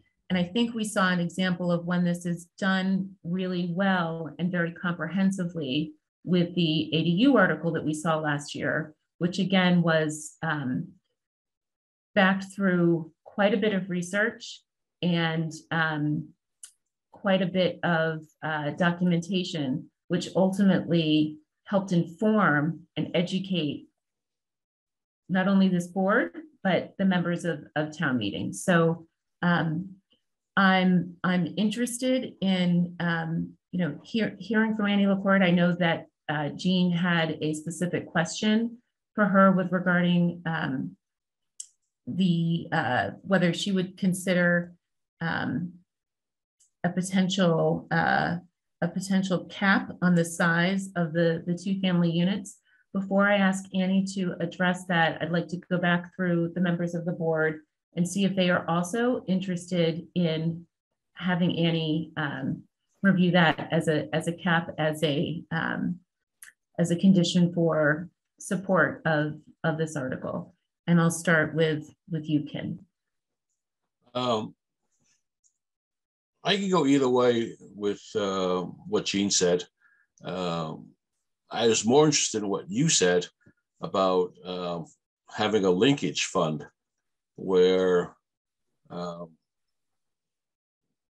that a certain percentage, like 2% or 1% of the sales would go to an affordable housing account, which I think we already have established already, right? Correct. And with new sales of all houses, they all go in. This is an addition above that, and I think that would be a great linkage to affordable housing, which this was not all about. This is about choice, but having that linkage there, it makes it more interesting for me. I think the setbacks that are already established for a single family house is pretty much gonna control the size of the house, I think. So, and if they're a little bigger, it's the market. I think we're trying to give market choice here. And I think that's okay. That's what I think right now. Thank you, Ken. Jean. Yeah, thank you. A few things. I mean, Jenny may know this. She doesn't know what I'm about to say, but she may know the answer. I actually talked to a lawyer about a year ago asking if we could do linkage. And I was told we did not have the legal authority to do that sort of linkage. If we did, it would be great. Maybe Jenny knows differently on that, but that's my understanding that you know, we don't have the authority. There would need to be special legislation passed to give us the authority. I have more to say, but I wondered if Jenny knew the answer to that. Sure, Jenny. We do not have the authority. No, it basically constitutes an impact fee, which is not legal. There's not a way to do that without, as Jean noted, some sort of special legislation or home rule petition, something like that to that effect. But we do not have that authority. It's a good idea, good suggestion, but unfortunately not something we could do under this amendment. Yeah, on the size, I mean, there are two things. One is we do need to see, we don't have to do what the market wants. There are times where we can say the market is doing something that's not exactly what's best for the town. And what are we going to do about that? We do that all the time in zoning. And I think it's appropriate to think about doing that here for housing in this circumstance.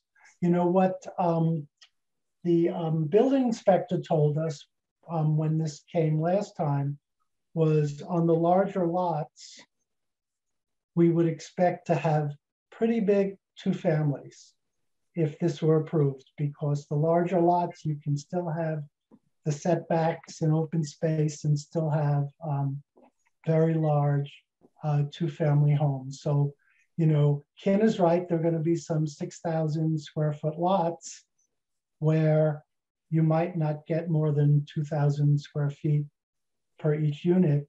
But there are also many, many lots in town that vastly exceed 6,000 square feet when we're going to get a duplex or a 2-family where each one's going to exceed 2,500 square feet.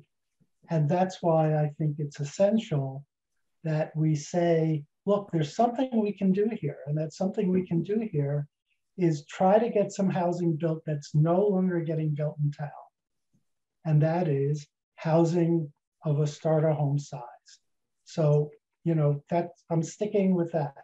As to, you know, what Rachel and Melissa both said, I definitely am sympathetic to this would have been better if it came as part of a package strategy, but I think it's okay to go forward to town meeting without being part of a package strategy, but I would only go forward with the size limitations. Thank you, Jean. Melissa?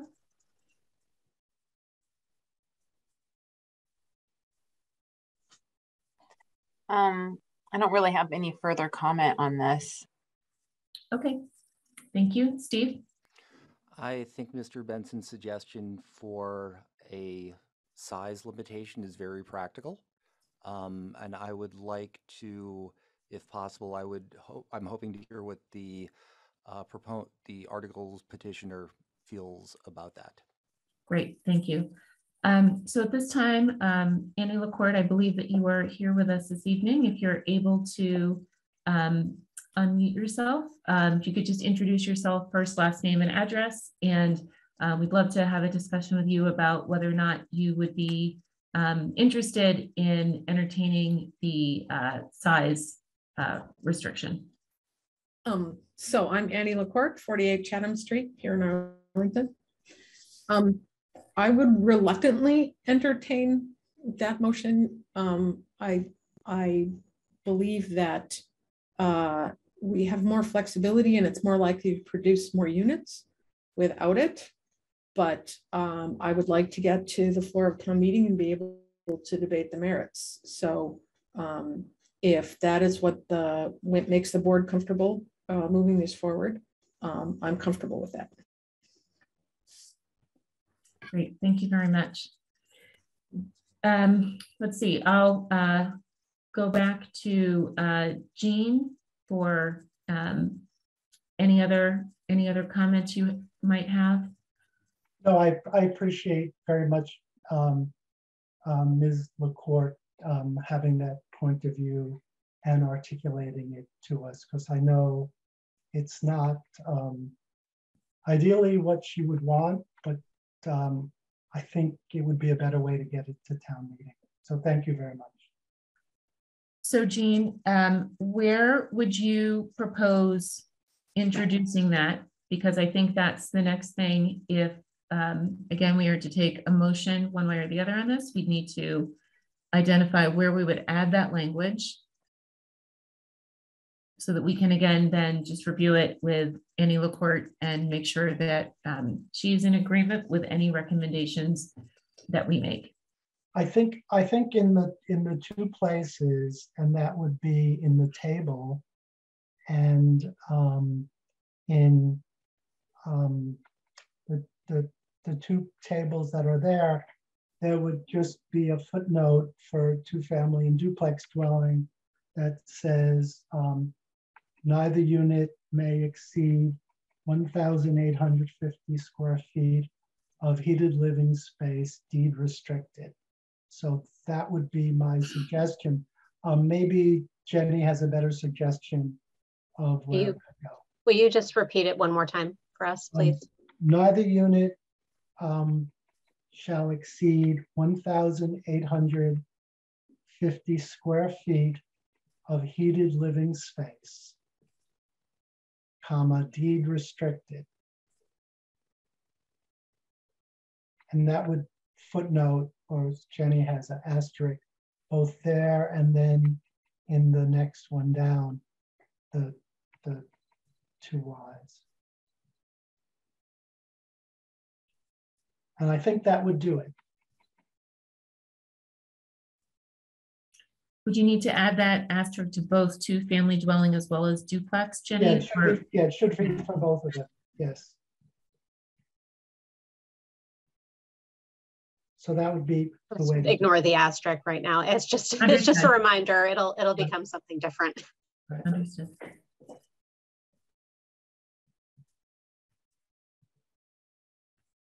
Okay, Ken, I'll go back. Sorry, go ahead, Jenny. Oh, just deed restricted as in affordable. As in affordable, but it's not affordable. I don't know. I'm sorry, I can't have thousands of things open in front of me.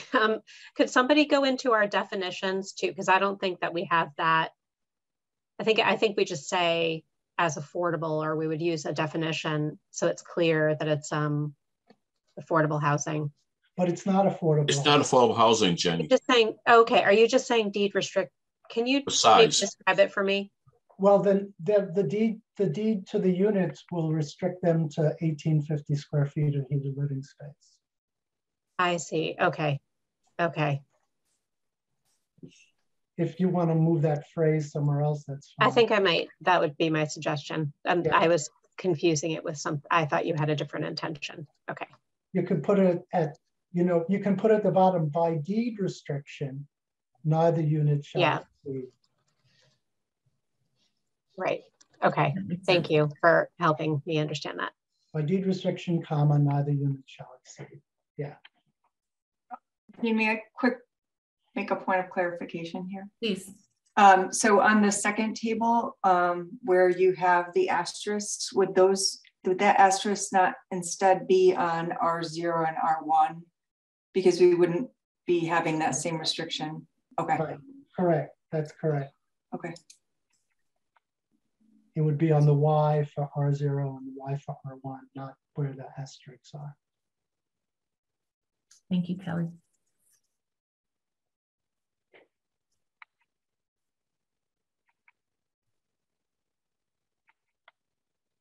Rachel, can I ask Jean a question? Sure. Jean, so is this for perpetuity? Or if it's deed restricted, it's for perpetuity. So if someone wanted to, let's say 10 years down the line, have one of these units and their family grew a little bit and they wanted to do a small addition, like anybody else that's allowed to do that, they're not allowed to do that then, right? Correct. Because they're in a special Category. They're in a category special category. because they bought in knowing that. Yeah, they would have bought in knowing that, exactly. Okay. I'm just trying to get an understanding where you're coming from, that's all. Mm-hmm. Yeah, and you know, one of the advantages for that is it keeps certain housing at a certain size. So if the whole town was like that, it would be a real problem. I would never suggest that for the whole town. But to provide a variety of housing options, the same way you did restrict some affordable housing. Okay. I'm just asking questions, Gene. Yeah, I'm not trying I understand. Yeah, good questions too, as usual. Okay.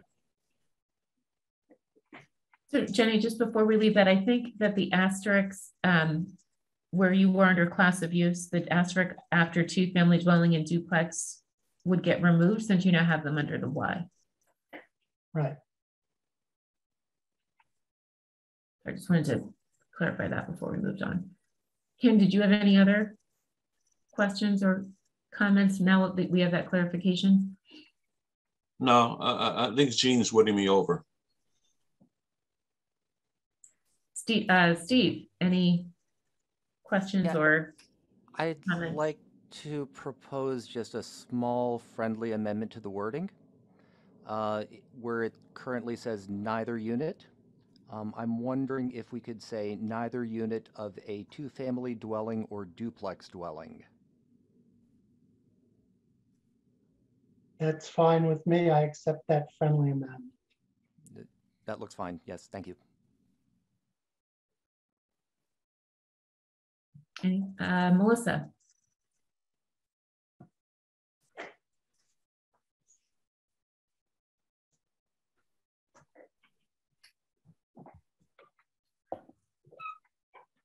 While I'm thinking through this, you know, I can appreciate what Gene's proposal is trying to do in terms of the limitation. I mean, I think the land economics of, you know, how kind of housing works, those houses will be, you know, equally expensive in terms of, you know, affordability piece. It's not going to have, you know, a significant impact. I mean, by square footage, maybe a little bit in terms of some size, but, you know, new construction with a couple hundred more square feet. I feel like, you know, this is kind of the analysis that some of this is missing with regard to moving this forward. And I feel like some of the implications of thinking through this with this strategy and now putting forward, even though it's more of a limitation,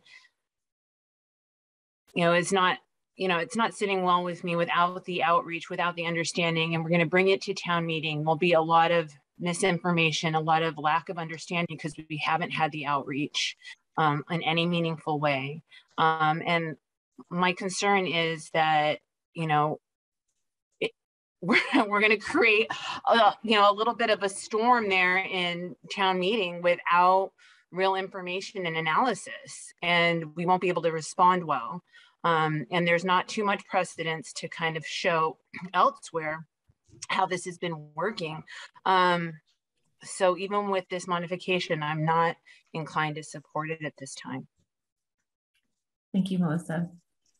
Can I just go ahead, please go ahead, Gene. Yeah, I'm not, you know, questioning what Melissa said. I just want to sort of say I agree with the part that says this is not going to cause a steep decline in the price of these, because the price of land in Arlington is so expensive that it drives up everything, and construction costs drive up everything. But what I've looked at as I've been looking at the real estate listings is the larger the units, the more expensive they are. You know, the square footage, the price you pay for a square foot's about the same, depending a little bit on the unit and how it's built and what it is. But the larger square footage, the more expensive they're going to be. So this takes I agree with you, not a big bite out of it, but I think it takes a little bite out of it. And I think it's a good little bite to take, but I understand completely why you're not going this direction on the whole idea. Thank you, Jean. Rachel. Go ahead, Melissa, please. Yeah, I mean, I'm appreciative of it and want to kind of share that I have an open mind about kind of moving a policy like this forward. It's just that,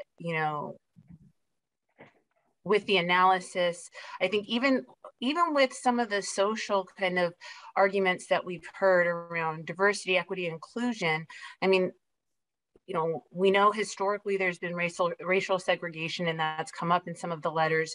I mean, but some of what we need to look at is just kind of, the social variability, if we're all at one income level affording Arlington, how diverse is that? It's just something that, I want to kind of look at. The linkage fee that we talked about, that does require a home rule petition, but maybe that's where we should be working. Some of this effort needs to be put in the hard work where we actually need to make a difference. I see this creating a lot of controversy, but I don't see this getting us where we want to be in a meaningful way on, the affordable housing, or in that zone where it matters for people to make a difference here, in terms of the diversity of the population, in the biggest way that I mean diversity. Thank you, Melissa. I think I'd like to, at this point, just go back to Annie LaCourte. Now that we have the wording identified, this is your proposed amendment, and I would like to ensure that you feel comfortable with what has been suggested. So if you could review that and let us know if you'd like to propose any changes, or if this is acceptable to you. Well, I mean, I've been following the discussion. I guess I'm a little bit concerned about this idea of by deed restriction, which restricts a family from expanding their home as their family grows. But I would just like to see it get to town meeting floor for debate. I also appreciate Melissa's bigger picture view of the need to have a complete strategy and a complete set of policies. I'm usually the person who's not hot-headed and is prepared to wait the time to do that. I'm just over the edge at this point.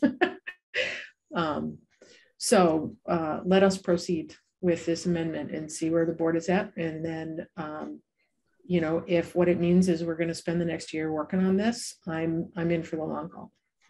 Great. Thank you, Annie. I appreciate that. And I'll just say too that, and again, like Melissa, I don't want to put words in Melissa's mouth. I am supportive of this this policy change, but like Melissa, I would like to see this part of a more comprehensive plan, and I would really want to work together with Annie if this doesn't move forward, to ensure that we are able to craft something that is easily understandable and comprehensive, and backed by the research and documentation, visuals, all of the things that are needed for the public to understand this change, which I think in terms of housing choice is important. And it isn't, again, I think we've all made clear this is not a specific, it's not about affordability in the capital A sense, but that's what I'd like to see happen. But I also will respect, my colleagues' decision if this does move forward. And again, I really appreciate Annie bringing this forward, because I think it is a really important strategy for us to take a look at in the town. So I'll go through once more to see if there's any additional discussion before I see if someone would like to craft a motion to move us forward. So we'll start with Ken. Yeah, I liked, like Annie says, I would like to move this forward. If not just to start the debate in town meeting, and really put this onus on us moving this together. We've been talking about this for a long time, and talking about adopting certain things, and I think this is a potential spearhead to get everybody involved in talking about this and moving this forward. So I'm okay with moving this up to debate. I mean, we're not voting this in, we're just moving it forward so we can continue this discussion and moving this issue across. So I'm okay with moving this forward. Great, thank you. Jean? Yeah, I am too. I think that if we do move it forward, we're going to ask Annie to do a lot of work between now and town meeting, so that, you know, she and we can make the best case that we can for it at town meeting. And I guess the other reason why there are two other reasons why I think we should move this now with amendments I suggested, rather than wait another year. One is, and this is what Ken said, I mean, we've talked about putting together a comprehensive housing package, and then it was, let's wait for the housing production plan. And I just think we need to put this out there for that and see how it goes, and hopefully get a lot of town meeting support, and if not a majority, you know, if not necessary to pass town meeting, it will be a great educational opportunity, informational opportunity for everybody at town meeting, for us as a redevelopment board, and for other people in town. And the other reason is, you know, we don't expect there to be that many houses converted every year, but every year there are going to be few more small houses torn down in the residential single-family districts and replaced with large houses. And maybe if this passes this year, a few of those will be replaced with medium-sized two-family and duplexes rather than a large house. So I think that's the other reason to bring it forward now. You know, it's like the baby step in the right direction. Thank you, Jean. And before we finish our discussion, I just want to clarify for the board and for the public here, and for Annie, that should we vote action on this to move it forward, that the outreach and the presentation of the petition will be the responsibility of Annie LaCourte, not the redevelopment board, because this is a warrant article inserted by Annie and 10 registered voters, not by the ARB. So I just again want to make that clear in terms of the expectations of the board as well as of Annie. So Annie, I'm very clear about that. Okay, I just want to make sure we all are. Thank you. Great. Let's see. So Melissa, any final thoughts before we ask for a motion? No, not at this point. Thank you. Steve? I'm just going to, I concur with Mr. Lau and Mr. Benson. Yeah, and the other alternative is essentially the status quo that we've seen today and we've seen for the past few years. And I do think this is a better alternative. Thank you. Great. So would one of the board members like to make a motion? Perhaps Eugene, since you have amended the article. So thank you. So I will make a motion to recommend action on this article as amended tonight. Great, thank you. Is there a second? I'll second that. All right, we'll take a vote, starting with Ken. Yes. Jean, Yes. Melissa, No. Steve, Yes. and I'm a no. So we will move forward with the recommendation of action on this article to move forward to town meeting. Thank you, Annie, for your work on this. Thank you, guys. I thought I needed 4 votes. Nope, simple majority. Okay, great. All right, now the fun begins. Okay.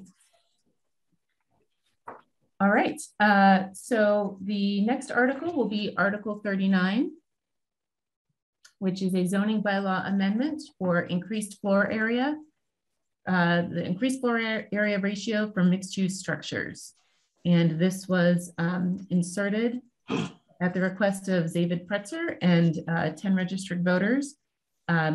So there were a few changes made to this article by the petitioner between the public hearing and where we are today.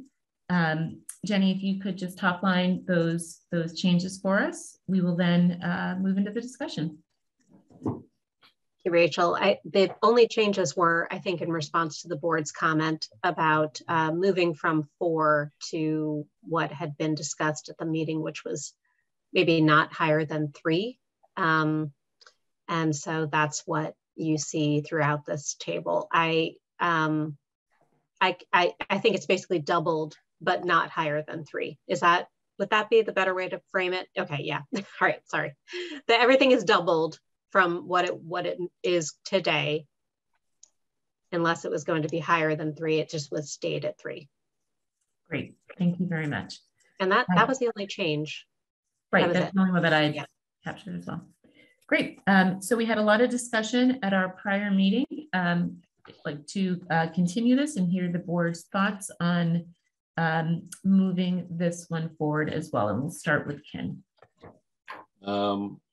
I am in favor of this article. I think increasing the FAR does help encourage more development in what we want in the business corridors for mixed use, and it helps support that venture of having ground floor retail with some sort of lively interaction with the streetscape, and having housing above that, which helps activate that. And I think you need a certain amount of density. I'm glad that the petitioner lowered the floor FAR from 4 all the way across down to double to what was there.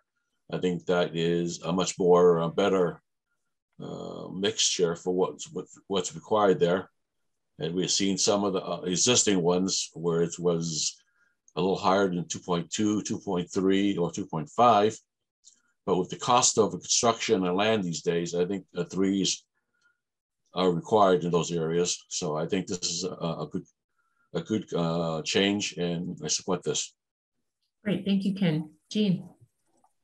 I support this too. I'm very glad that the petitioner changed the floor area ratio that he was supporting. You know, this board had talked about doing this ourselves, and the petitioner just did this before we did it. We had recognized that the low FAR really put a damper on not only development along the commercial corridors, but the ability to include more affordable housing.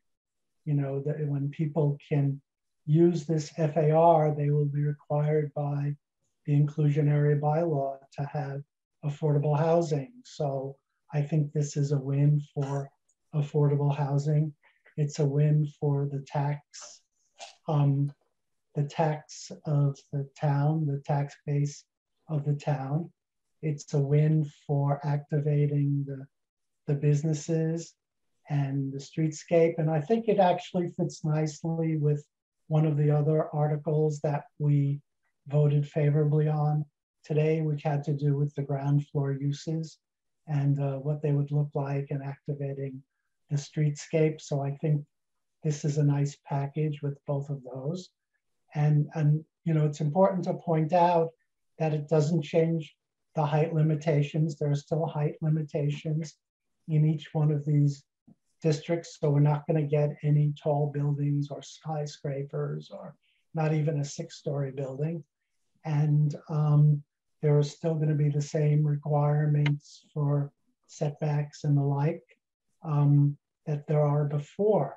So I think this is just the way that we need to go ahead with our commercial districts. And again, it's just basically for the commercial districts. And that's, yes, I think it's good.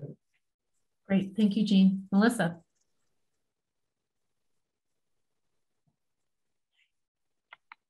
Yes, I'm a little curious to hear from my fellow board members about kind of how this works with the analysis of use and a little bit more kind of design review, because I feel like, you know, on the heels of the self-storage down Dudley Street, where they're maximizing an FAR. So we have a 5-story building without step backs. And now it's kind of a low, in my opinion, kind of a low value, probably empirically so, but a low value commercial use.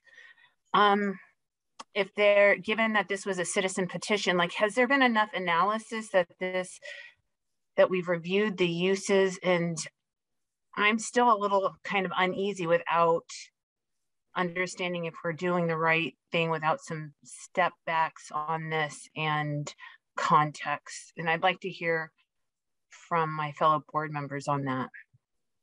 Sure, I'll keep going to Steve and we'll go back around again, but I will note that this is a little bit different since it's not the industrial use zone. It is the for mixed use. For example, there are setbacks required that are already in the zoning bylaw that would be applied that with this change in FAR, well, even without the change in FAR, they're required. But go ahead, Steve. So thank you, Madam Chair. I appreciate Mix Pretzer making these refinements. I think it's more incremental and it still retains, you know, some of the distinction that the bylaw previously had for the different districts. I think there's at least one of the master plan recommendations that would, you know, would be furthered by this article, namely promoting the development of higher value mixed use buildings by providing redevelopment incentives. And I think there's, you know, we added mixed use in 2016. Primarily that was, you know, one of the recommendations of the master plan. I think we did put I think the effort to, you know, set up the initial dimensional regulations was, you know, we put our best foot forward, but I think the FAR just turned out to be a little bit low. And I think this is a targeted change. We're just, you know, working with one dimensional aspect. And I think it will be at least, you know, easier for town meeting to get their head around than, you know, perhaps some of the more elaborate proposals that have come forward. So I think this is a good step forward. Great, thank you, Steve. And I appreciate, Steve, the very simple way that you approach this as well, too, in terms of identifying that we put our best foot forward with creating the mixed use regulations in 2016, and the FAR turned out to be too low to actually do what the mixed use section of the bylaw intended. And this is a good, especially with the change that the petitioner made. I think I appreciate that they were so that they took the recommendations of the board and introduced them in this change. And I'm also supportive of this change. I'll go back through. I know that Melissa had some questions and was looking to see if anyone from the board wanted to further discuss whether there was a need for additional analysis. And I'll start with Kin. Well, hopefully this answers Melissa's questions a little bit. This change here is increasing the FAR only. It's not affecting the setbacks. It's not affecting, I don't know, the height limitations and all that stuff. So it still falls within all that stuff that we had determined earlier when we approved the mixed use. I think what Steve said earlier was 100% correct. We just did not have enough FAR to support what we had approved in 16 with the mixed use. I think this is a good step forward.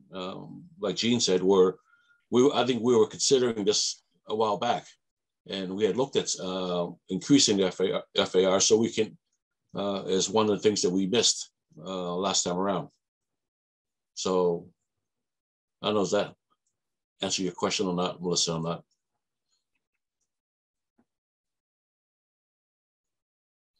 Melissa, if you want to. Oh, yeah. Yeah, thank. So yeah, so I understand in terms of, you know, making a project feasible, it needs enough square footage, and that generally comes from the FAR, right? We have the height limitation. In each of these districts, remind me, is it the same height, or is it vary still? I think it's varied. I believe depending on where it's at, and I think the setbacks are a little different too, depending on where it is and what's next to it. So because of, let's give an example of Mass Ave, there might be business districts, but adjacent to it, there are R zones and there's other zones that vary, that influences that. So I can't give you a straight answer saying it's all the same. It's going to vary. It just depending on what's next to it or what is to it. But this is something that we were supposed to do, and we didn't get around to it. And this petitioner got ahead of us. But we were looking at these numbers earlier. Then could I ask, why didn't staff or the ARB put this forward? I don't know. I don't know. That's a good question. I think we ran out of time. We were busy doing other things. I think we would have gotten around to it. I know it was this was one of our things we talked about at our retreat. We talked about it at the beginning of the year. Oh yeah. So again, I think the reason thanks Ken, I have more pause is, you know, kind of, yes, it is in the industrial zone, kind of the most recent project that's on my mind, but you know, the fact that these business districts and, you know, Mass Ave is essentially kind of Arlington's living room, and the care and conscientiousness that goes into the redeveloped projects.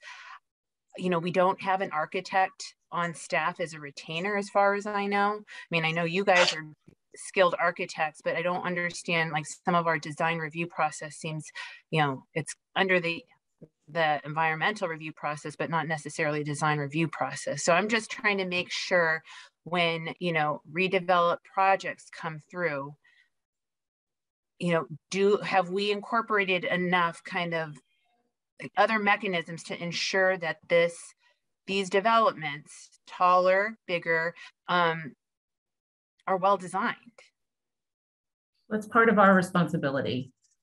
But beyond what I'm saying is, in other communities, I've seen an architect on like a retained architect to review kind of urban design and context. I mean, I know that's part of this board, but I'm trying to get an additional layer, and I'm wondering if we've considered that, and just in the context of, you know, this coming again as a citizen's petition, I'm wondering if we've done all the due diligence that we should be doing as we move this forward. That's kind of what I'm thinking. Yep, sure. Can I answer that a little bit, Melissa? Sure, and it's just kind of off to the side. It's not really, let's say, if you have a project down in Boston that's a lot larger, okay? Generally, a developer will hire a more expensive architect, or more experienced architect, because there's more wiggle room and the value of the project is much larger, and it's so forth. Whereas you're doing something on the side, in a little small town somewhere where there was not as much wiggle room and not as much. I don't know. I'm trying to say it in a nice way, but enough capital where you can hire. So you generally, or where there's more risk, you hire someone that's not as experienced, maybe not as caring, and you get less quality designs. So I think by having something's a little more stable and a little larger, people would say, "Oh, well, this is if we put up a nice product, they'll approve it," and so there's more leadway that way. I'm not sure if I'm making enough sense here. You want to help me out here a little, Rachel? You're speaking to the overall. This creates more opportunity in the projects, which creates space for a different level of developer and architect partner to engage, given the increased opportunity for scale, which again was the intent of the mixed use bylaw in the first place. Is that fair, Ken? Yes. Okay. Jean, I'll move on to you next. Again, we'll just finish up this discussion, see if there are any other points that we would like to raise before looking for a motion. Yeah, in answer to Melissa's question about the height limitations, it depends on which one of the business districts, and it depends on the size of the building. The smaller buildings can have a higher story. So the maximum is 5 stories in some of the districts, and for some of them and others, it's 4 or 3. So again, it depends on which district and the size. And this only is for mixed use projects. So clearly this wouldn't affect somebody trying to put in, a self-storage facility here, because it's not mixed use. Aside from, I don't think it's allowable use anyhow. I guess 2 other things to point out is that, or 3 other things. One is, during the time I've been on the board, the architects on the board have done a great job in sometimes sending developers back to the drawing board and saying, look, this is just not going to work here at this location. And so I think we have a pretty good track record about doing that. I can't take credit because I'm not, architect or design person, but the people who have done that, I think, pretty well. Hopefully, there'll be something funded this year. I think it was just approved by the Finance Committee, so that we can do significant design guidelines for commercial buildings. So by the time this is in place or soon thereafter, hopefully, we will have design guidelines that the builders can use and that we can point to, which I think will be helpful. And there are some design guidelines now, as the thing we passed earlier with facades. There's a requirement for step backs on the 4th floor, things like that. So I think some of those are there. I think we had decided this was something to do. Thank you, Jean. And I'll just also point out that I know how hard the department works together with all of the applicants as well before these applications even get to us. I think, when we read through the memos, you can tell that they've already gone through several iterations, and sometimes they detail how they've gotten to the point where they are today. So I just want to again acknowledge and recognize the work that the department does even before we see the projects that we see today. Steve, I'll turn it over to you for any additional comments. Yeah, in terms of other constraints on sort of the building envelope, as Mr. Benson mentioned, it's 3, 4, or 5 stories based on the lot size or district. There is also, a height buffer zone, which depends on the parcel's proximity to an R1 or R2 district. And of course, there's the rest of the other dimensional regulations.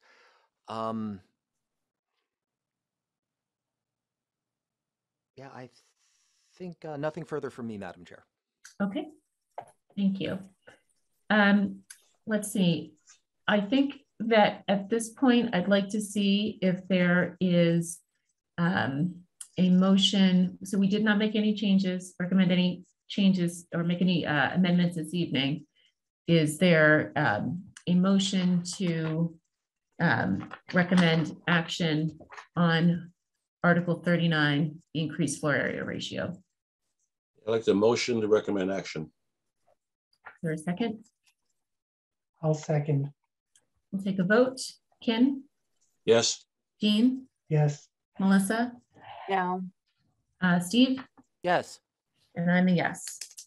So we will recommend action for Article 39, zoning bylaw amendment for increased floor area ratio for mixed use structures. And as a reminder, this was inserted at the request of David Pretzer and 10 registered voters, and they will be responsible for creating the outreach and presentation for the for town meeting. All right, we will now move to, all right, let me pull my agenda back up here. Article 40, which is the zoning map amendment for expanded business districts. And Jenny, I will see, I don't believe there were any changes on this. No, nothing has changed at all on this particular article or proposed amendment and map change. Great, thank you. So we'll start with Ken. I'm kind of torn on this one here. I'm on the fence. I'd like to see what my rest of the board members to say, but I'm very forward and want to continue the zoning along Mass Ave to be more continuous. It's right now it's sort of spot zoned all over the place. It was zoned to whatever was there at the time. And I think we need to step back and not just look at these 4 parcels, but look at the whole Mass Ave. I'll take a playbook out of Melissa here and say, hey, let's go and look at this whole thing here and understand what we want to do with the whole Mass Ave, because right now it ranges anywhere from R to a B4 or whatever it does. And I think we need to look at it holistically. And I don't know. And then make these and then make changes, not just a little spot here, a little spot there. I'm not big into spot zoning. Thank you, Ken. Jean? I'm torn on this too, for the reasons Ken stated, and for a couple of other reasons. You know, I think one of the owners of one of the properties said this was a good idea. And I think 1 or 2 or more of the others said it was not. And I'm not sure they really, and they didn't say why. They didn't think it was a good idea because it should have no immediate impact on their property. But in the long run, if they ever decided to sell, they might actually be better off. So, you know, it's not clear why they were opposed to it, and they didn't really, I think, give us good information. The other part I'm not sure about, and this is a little bit in what Ken had to say. You know, I'm not automatically opposed to apartment buildings on Mass Ave mixed in with commercial spaces. So I'm not sure about the parcel that's current zoning R5. So like to hear what other people say about that. And again, you know, I'm mixed too, because, you know, do we just go ahead with this very small area, or do we do a more comprehensive look? This is another thing that, you know, the board has talked about in the past, not just these few properties, but lots of properties. We're taking a whole look at what's a more rational zoning for Mass Ave, because as we've all come to learn, these are zoned to whatever the building happened to be, basically in 1970, 4 or 5, when the town rezoned, which is sort of the opposite of what you do if you were really looking at this and try to figure out a plan for development of your commercial corridor. So yeah, I'm mixed, interested to hear what other people have to say. Thank you, Jean. Melissa?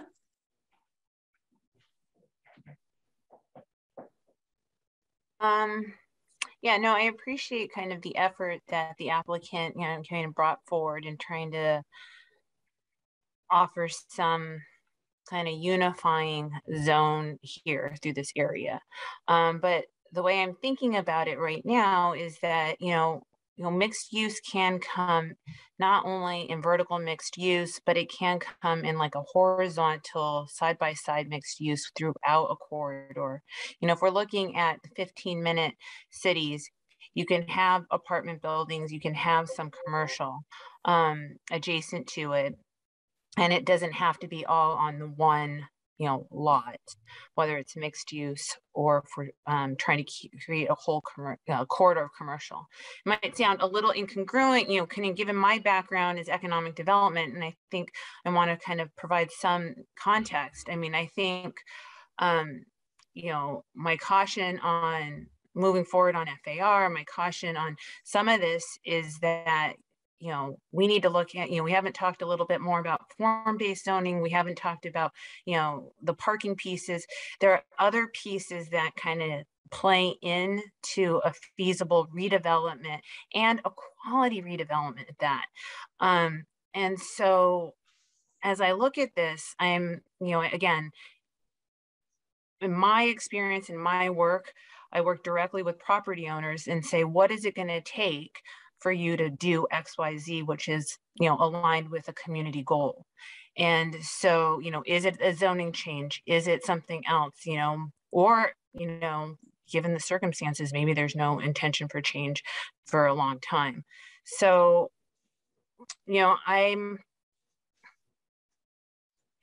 I'm thinking through this and I'm trying to understand, although it kind of goes in with our goals, what is a bigger message we're sending as we bring these things to town meeting?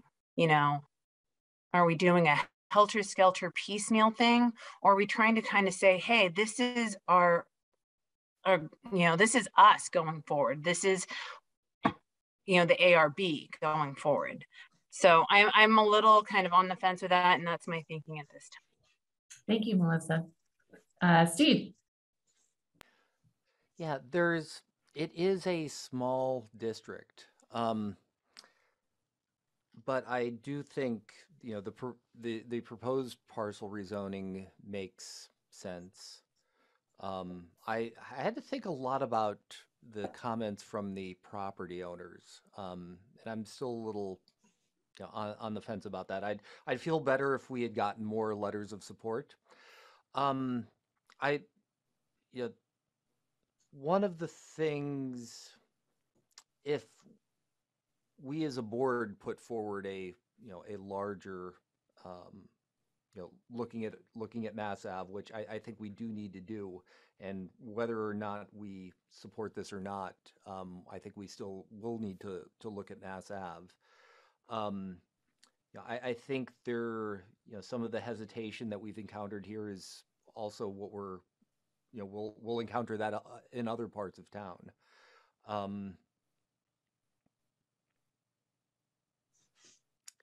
So like as my other colleagues have said, I'm somewhat torn. Thank you. Thank you, Steve. So I'd have a really hard time supporting this, given how torn everybody is on this. I think that changing the zoning map is not something that any of us take lightly, and I think that what I'm hearing from everybody, again, as we look towards trying to find some consensus here, is that a more comprehensive view of this seems to be the desire of the redevelopment board. Can I take your note about not wanting to engage in spot zoning very, very seriously?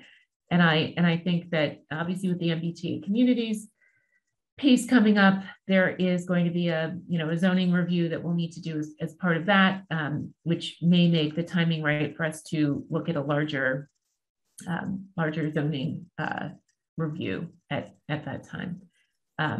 So I'll run through again, because we were torn as to whether to move this forward and see if anyone has gained any clarity from this discussion, so that we can move forward with a vote of action or no action. And we'll start again with you, Ken. Well, I want to start with saying thanks to James for bringing this forward and bringing up some of these ideas. It's much appreciative. But hearing the rest of my board members, I'm probably not going to vote in favor of this.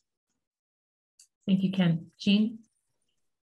I'll second what Ken had to say, and just want to add that Melissa said better than I had said, which was, I'm not sure we want to prohibit larger apartment buildings, because there's some benefit to having a mix on Mass Ave.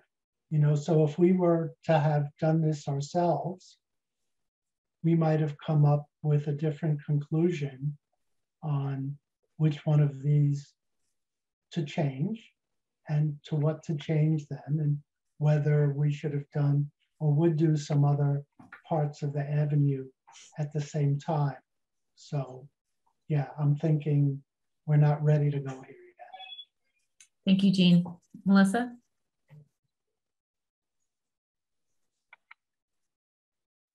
Yeah, I'm not inclined at this point to go forward.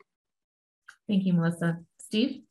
Yeah, I mean, the apartments, I think the apartment is a separate issue, because I believe that is an allowed use in the B district. I think the B district is the only the only parcels in town that are large enough to actually meet the lot requirements for an apartment, but neither here nor there. I really appreciate Mr. Fleming for bringing this forward, and I hope that we as a board will be willing to work on this, hopefully in the next year or so. Great, thank you, Steve.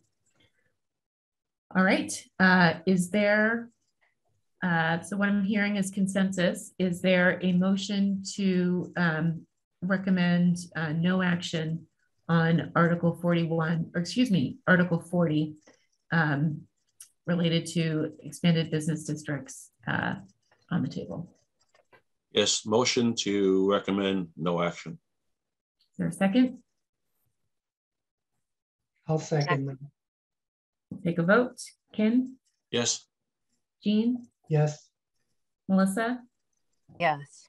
Steve? Yes. And I'm a yes as well. So we will recommend no action for Article 40.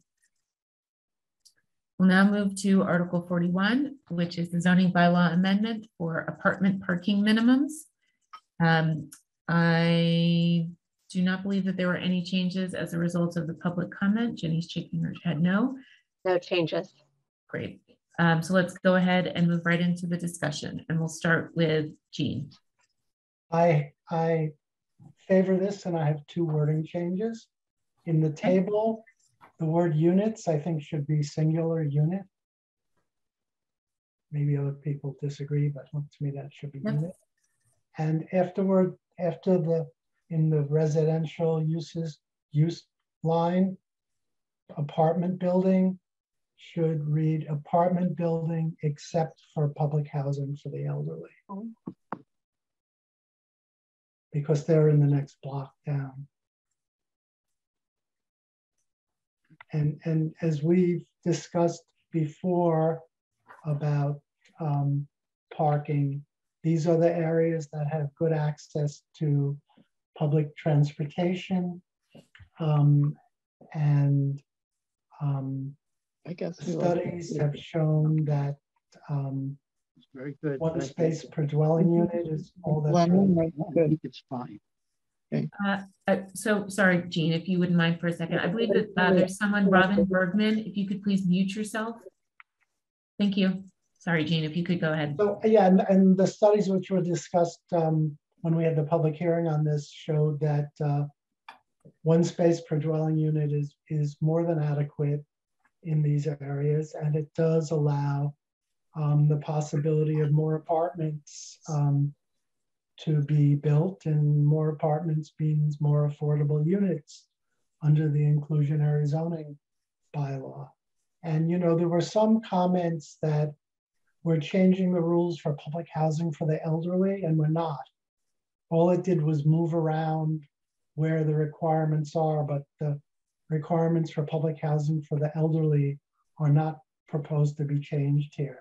It's only the parking for apartment buildings to make them consistent with the parking for single family, 2-family, and 3-family dwellings. So I support this.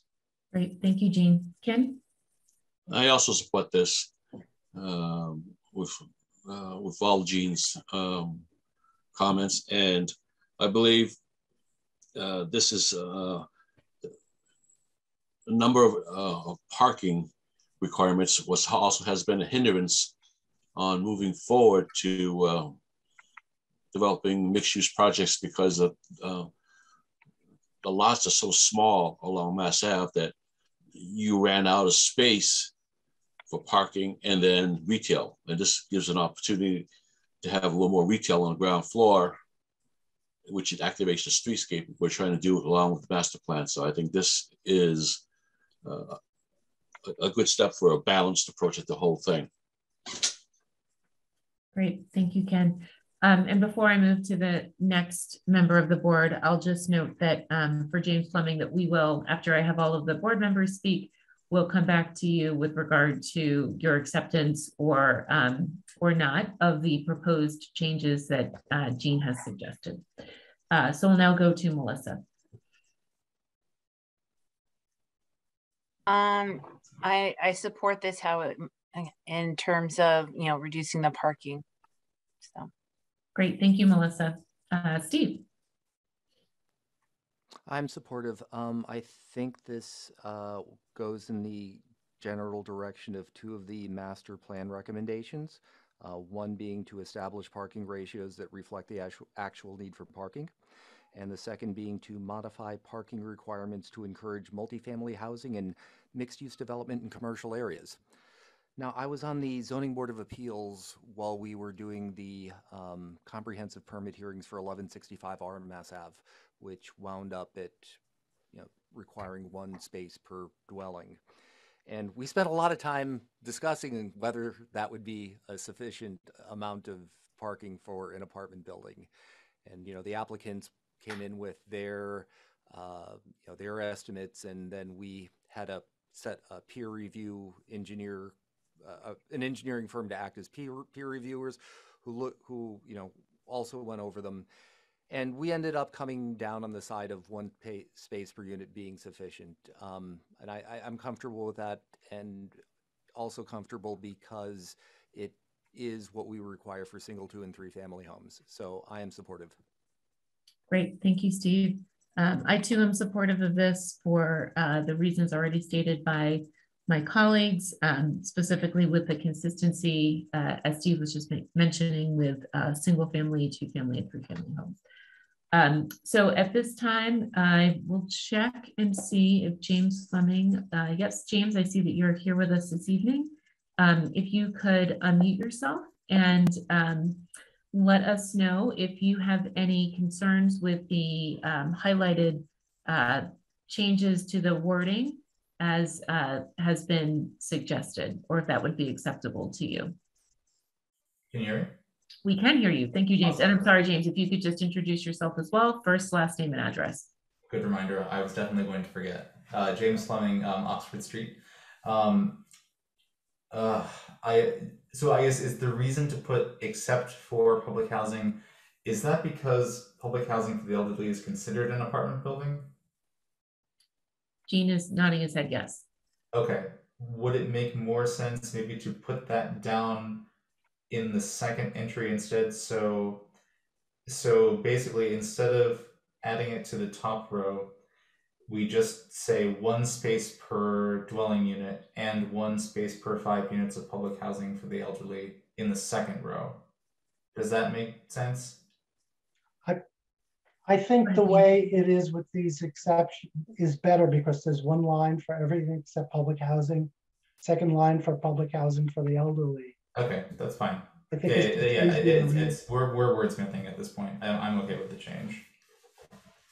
Okay, thank you, James. And thank you for submitting this warrant article. Let's see, so I'll go back through the board members one more time to see if there's any additional comments before we take a motion. So starting with Ken. Oh, no additional comments. Dean? No comments. Melissa? No comment. Steve? No further comments, Madam Chair. All right, so is there a motion to recommend action on Article 41 as amended? Motion to recommend action. I'll second. Thank you. We'll take a vote with Ken. Yes. Dean? Yes. Melissa? Yes. Steve? Yes. And I'm a yes as well. So we will recommend action on Article 41, apartment parking minimums. We'll now move to Article 42, the zoning bylaw amendment for open space uses. And we had discussion, but I don't believe that there were any changes, Jenny, for this. No changes. Okay, great, thank you. So we'll start the discussion with Ken. I have no changes, no questions, and I'm supportive of this article. Great, thank you. Jean? I'm supportive too, because as we learned last time, every one of these will still need a permit or an approval from somewhere else in the town. And so there doesn't seem any need for them to get an approval or permit somewhere else and also get a zoning bylaw approval. I do have a wording suggestion though. Okay. In the first, third, and fourth lines, I don't see the need for the words that say for or not for profit, because if you take them out, it just means the same thing. You know, they're just like surplus to take out the words for or not for profit. So I'd take them out of lines 1, 3, and 4. Can I just ask Jenny if you see any reason for keeping those in? This is in other parts of uses in our bylaw, for one, and two, this is actually one of the points of the Parks and Rec Commission, is that currently we actually only allow nonprofit, but we don't allow for-profit according to our zoning bylaw. So but that's the reason for the addition. I think actually James might be best positioned to answer further, because this is, again, he's adding these amendments. But that is my understanding, and especially having worked on this through the pandemic and trying to get things permitted, this was something that came up pretty frequently in those conversations, which we were able to relax during the pandemic. And of course, we would like to keep it. To keep it would mean to add this language. So let me just say, in those three, if you had the words in for or not for profit or remove them, it would mean exactly the same thing. May I add something to this? Sure, Melissa. Yep, I saw you had your hand up. Go ahead. Jean, just in a practical sense, because I've been part of a lot of regional discussions on implementation of these concepts. I think it's better to be explicit for the sake. I know in terms of being concise, it might be cleaner to just remove it, but for this type, because it's unusual and for what you're putting forward, it's better to be explicit. Okay, I'll withdraw my suggestion. Okay, thank you, Jean. Any other comments? Jean, any other comments? No. Okay, thank you. Melissa? No comments, supportive of this. Great, and thank you for the clarification. Steve? I am supportive. I think this is essentially taking some of the temporary outdoor uses we allowed during the pandemic and just making them more permanent, and I think that's a good thing. Thank you. Great, thank you, Steve. I agree. I think that taking away the red tape, since there is already a permit granting authority for this type of use, taking away the second and the red tape is something that I would favor.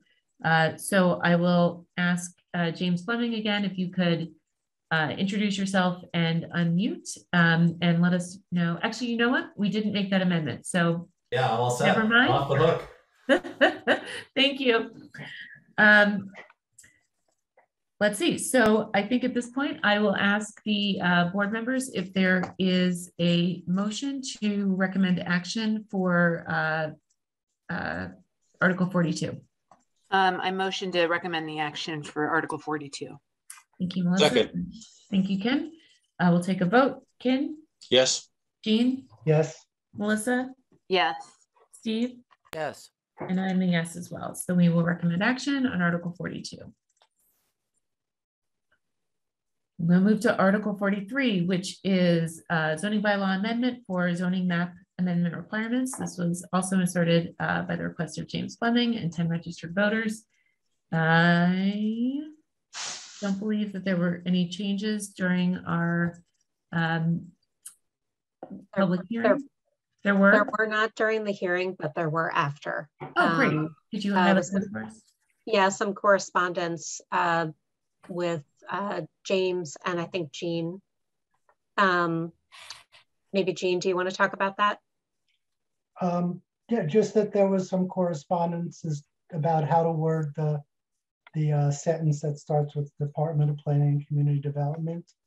And that's where we landed, so that the initial petition goes to the owners and immediate abutters. One of the things that came up during the public hearing about that was, what about the people who are directly opposite on any public or private way or street? And since there has to be a second notice at the Department of Planning, or there is a second notice Department of Planning and Human Development does, we thought it was just appropriate to put in here exactly what that was, so people would understand.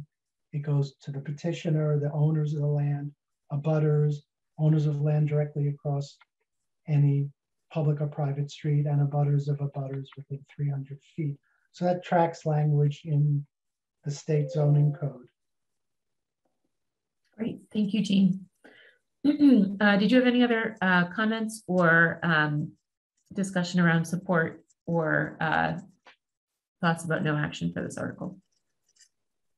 I just, oh, you're asking me? I just think this provides necessary clarity and to the zoning bylaw, which is helpful when there's a potential change to the zoning map is filed. Great, thank you. Ken? Yes, I am also supportive of this. I think this clarifies it and makes it easier to who gets notified, who doesn't. Great, thank you. Melissa? No further comment. I think I'm supportive of this. Great, thank you. Steve? I'm supportive. During the hearings, I may have been the director who said this, but it may have been someone else. But you know, if the bylaw is telling us to do something, it should be clear on what it's telling us to do. And I hope this, you know, adds some clarity. So yes, I'm supportive. Great, thank you, Steve. And I am as well. I appreciate, Jean, you working together with Jenny and James Fleming on the reworded article language, so thank you. So at this time, is there a motion to recommend action for the for Article 43? Motion to recommend action. Thanks. Sorry, Jean, go ahead. No, Ken did. I will second Ken's motion. Thank you both. We'll take a vote, starting with Ken. Yes. Jean? Yes. Melissa? Yes. Steve? Yes. And I'm a yes as well. Thank you all. We will recommend action for Article 43. And again, this was inserted at the request of James Fleming.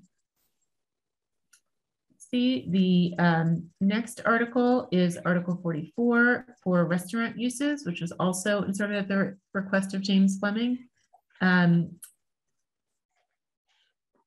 Jenny, were there any changes following the discussion? There were not any changes following the discussion. Great, thank you. So we'll start with Ken. This one here, I think I'm on the fence on too, because I think upping the square footage to a larger restaurant, it impacts the neighborhood more. And I think it should go under a special permit and review with the neighbors, having some input too. So I don't know. I would like to see what the rest of my board members think. You know, it's always at that 2,000 mark where it's a small enough place. It didn't make that much of an impact. But once you start getting into larger restaurants with grease traps and dumpsters and parking and stuff like that, I don't know. I'm not sure what the correct number is, but I think this is to help streamline the permitting process. And I'm not sure what, you know, is it 3,000, 4,000, or is it right at 2,000? So that's where I'm at right now. Thank you, Ken. Jean? Now, I at the public hearing expressed my concern about this proposal and felt that the example that was given for why we should do this was an example about why we shouldn't do this. That there needs to be a line drawn somewhere. The line's been drawn at 2,000 square feet, and it seems to have worked. We've had larger and smaller restaurants come and go in town at that number. And Ken points out a lot of reasons why larger restaurants need more review. So maybe it could be higher than 2,000. I don't see any justification for 4,000 or anywhere near 4,000. The other thing that I had mentioned last time was that if we had site design review, that would be an alternative, but we don't have that. And until we have it, I think for the reasons Ken stated, we need to continue the special permits for restaurants greater than 2,000 square feet. So I'm not in favor of this article. Thank you, Jean. Melissa?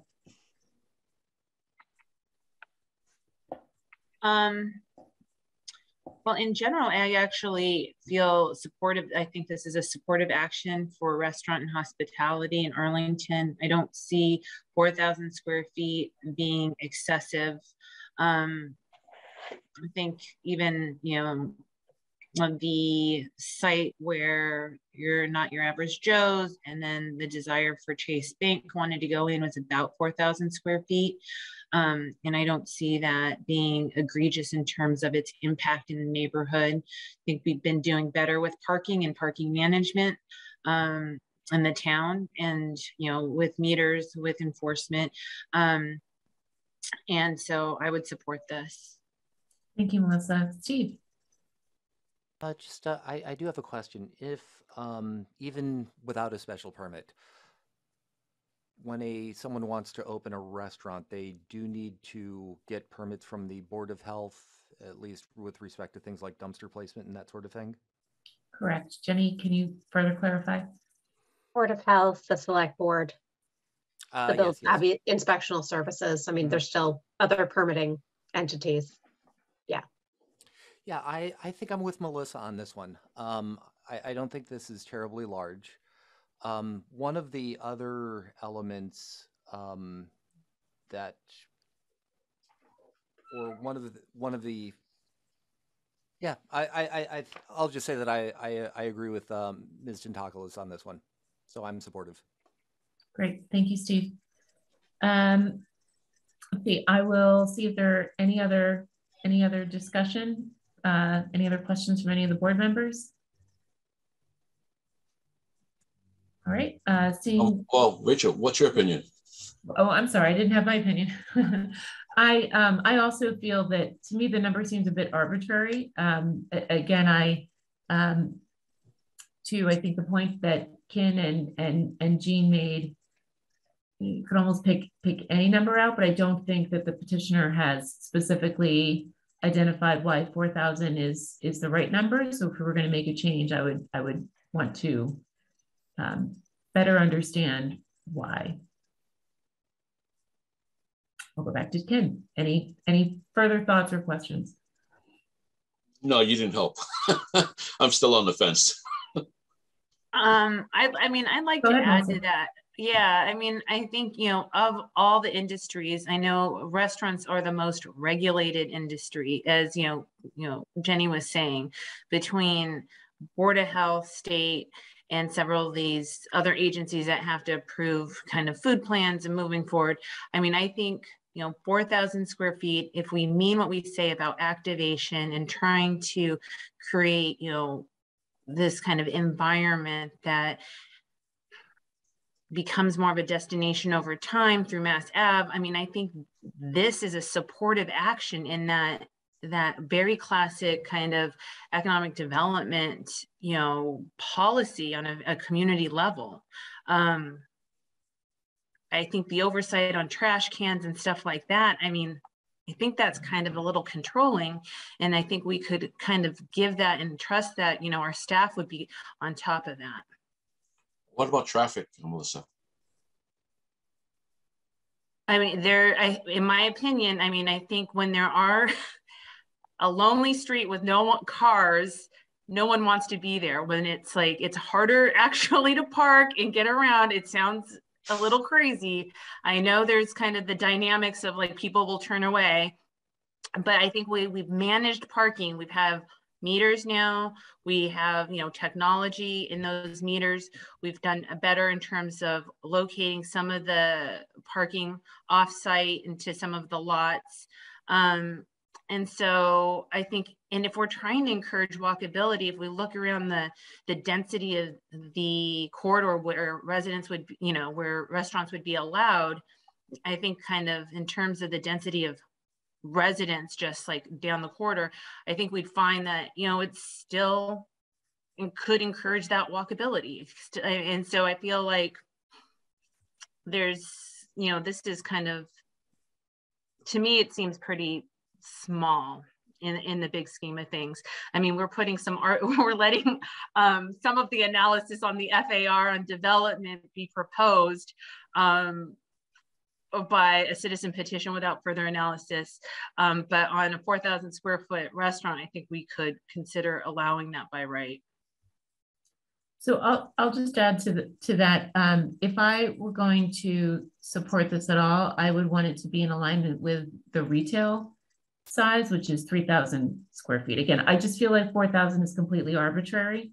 And I think that one of the reasons why we have these numbers here is so that we can review facade activation. You know, there are a number of other items that I think are important for us to review, especially when you get to some of those larger square footage items, because we are able then to, you know, ensure that windows are activated or perhaps fold. I mean, there are lots of different ways that we can work with an applicant when they are taking a larger square footage parcel within the town. So again, if I were to look at this in terms of how to make this less arbitrary, I would ask that it be, the restaurants become in alignment with the retail square footage requirements. Richard, are you going to asking that of James? Is he willing to change it to 3,000 or? I'd want us to discuss that first, and then yes, we could certainly, if others feel that that is something that they'd like to see, or if they prefer the 4,000, or again, there's no support for that. I'd want us to discuss that, and then we can ask James. That gets me off the fence. Okay. I'd like to say a couple of things before we ask James. Sure. One is James did not present any information that the current levels are an impediment for any restaurant coming to town. And before the pandemic, we were known for restaurants of various sizes and types. I think 5 years I've been on the board, I can recall 2 restaurants that came before us for special permits, and we asked them for minor changes and approved them relatively quickly. So I don't think we've been an impediment. I think we've helped, and there's been no evidence presented that this has really been an impediment other than, oh, maybe somebody wouldn't do it, because of having to go get a special permit. So yeah, I'm really not convinced that there's a case made to change this in any way. Thank you, Jean. Melissa. I mean, I would agree with Rachel in that, as much as the number is kind of arbitrary, given what I've seen, again, in my experience, they tend to be smaller restaurants. I mean, the larger corporate ones, seat many more and need a much larger footprint for some of the larger, more, I would say, impactful restaurants. So I could see the alignment with the retail piece at 3,000 makes sense. You have some, if that's by right currently, the retail, and then you have a restaurant that is the same square footage, I would say that would be okay. Thank you, Melissa. Steve? I would be fine with aligning with retail. There's one other thing that is actually in the main motion that we haven't mentioned, which is that for the B4 district, we're adding a Y. I think that's a little bit significant. The B4 district is our vehicular oriented business district. I think that's what it's called. But basically it's, there's the district's definition talks about, having auto repair facilities and filling stations and body shops, and, saying that as these businesses go as these businesses turn over or, stop operating, the bylaw would like something not automotive to go into those districts. But, the restaurant use under that first restaurant line was never, was not allowed. And I am glad that it would, to see the Y as part of that main motion. But I'm fine with 3,000 feet. I think that would be fine. Great, thank you, Steve, and thank you for that, for pointing that out. I think that's an important call out as well for everybody. So at this time, I think I'd like to ask James as to whether or not you would be amenable to a change from 4,000 square feet to 3,000 to align with the requirements for retail use. I mean, I guess so, but the 3,000 for retail is also an arbitrary number, and the 2,000 that is there now is arbitrary as well. And the only reason we're not talking about them that way is that they've been there for decades at this point. So I will reluctantly accept 3,000, but I would challenge you that 4,000 and 3,000, no matter what the number you pick, they're still arbitrary. Thank you, James. Further discussion. I'll start with Ken. No, I'm all set. Okay, Jean. I think 3,000 is better than 4,000. I'm still going to vote no on it, and they're not arbitrary. Sometimes you have to pick a number, and you have to do the best that you can to determine where the number should be. And sometimes history, not always, but sometimes history is a good guide to whether the number you chose works or not. And it becomes no longer arbitrary when it seems to be working fine. Thank you, Jean. Melissa.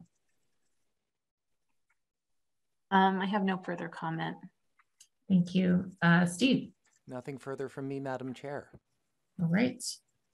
So is there a motion to recommend action on Article, could you scroll up? Trying to get back to my thing here. Article 44, restaurant uses, as amended.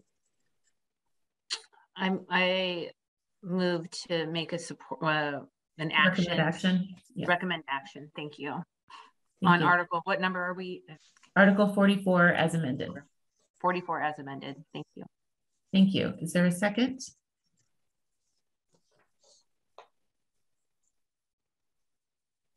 I'll second. Thank you, Ken. We'll take a vote. Ken? Yes. Jean? No. Melissa? Yes. Steve? Yes. And I'm a yes as well. So we will recommend action for Article 44 as amended.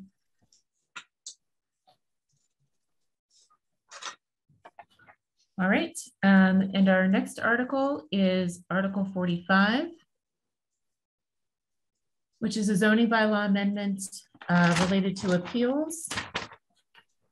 And this was inserted at the request of Sophie Meazzo and 10 registered voters. And Jenny, I know that we had quite a bit of discussion. Did the petitioner make any changes following the public hearing? I think Jane is going to talk about a potential change that he discussed with the petitioner, but we did also have the opportunity to have a discussion with town council, and I wanted to share that with the board. Great, if that's possible. Yes, thank you. So regarding the appeals, this whole discussion, Doug provided 3 concerns about the article as follows. The first one was that, and we talked about this, and I think it was in the memo originally, but that it's possibly the preemption by state law issue. The second one that I think we also discussed either in the memo or during the hearing was that it's not consistent with the Town Manager Act. Individuals who have complaints with inspectional services department handling of any complaint can write to the town manager to request any sort of additional action. So that is something that can happen right now. And that is technically what the purpose of the Town Manager Act is for, not to direct another body. And then further, to continue what the town council suggested, this puts the Zoning Board of Appeals in a very difficult position because the appeal would not be an appeal of the building inspector's decision or interpretation of the zoning bylaw, but rather that the complainant disagrees with the building inspector's decision not to take civil action.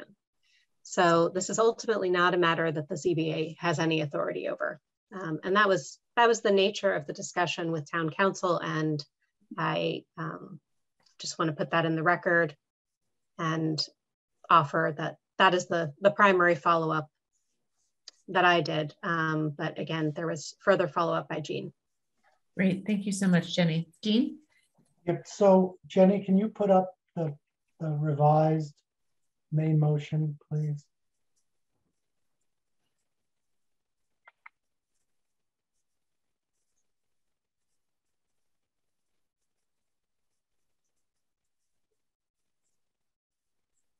So while Jenny's looking for it, I'll just say the petitioner contacted me after the public hearing, maybe because I had the most concerns or expressed the most concerns, and asked if we could work on coming up with an alternative, which is what we did, which Jenny's going to share pretty soon. And I just want to just walk you through it.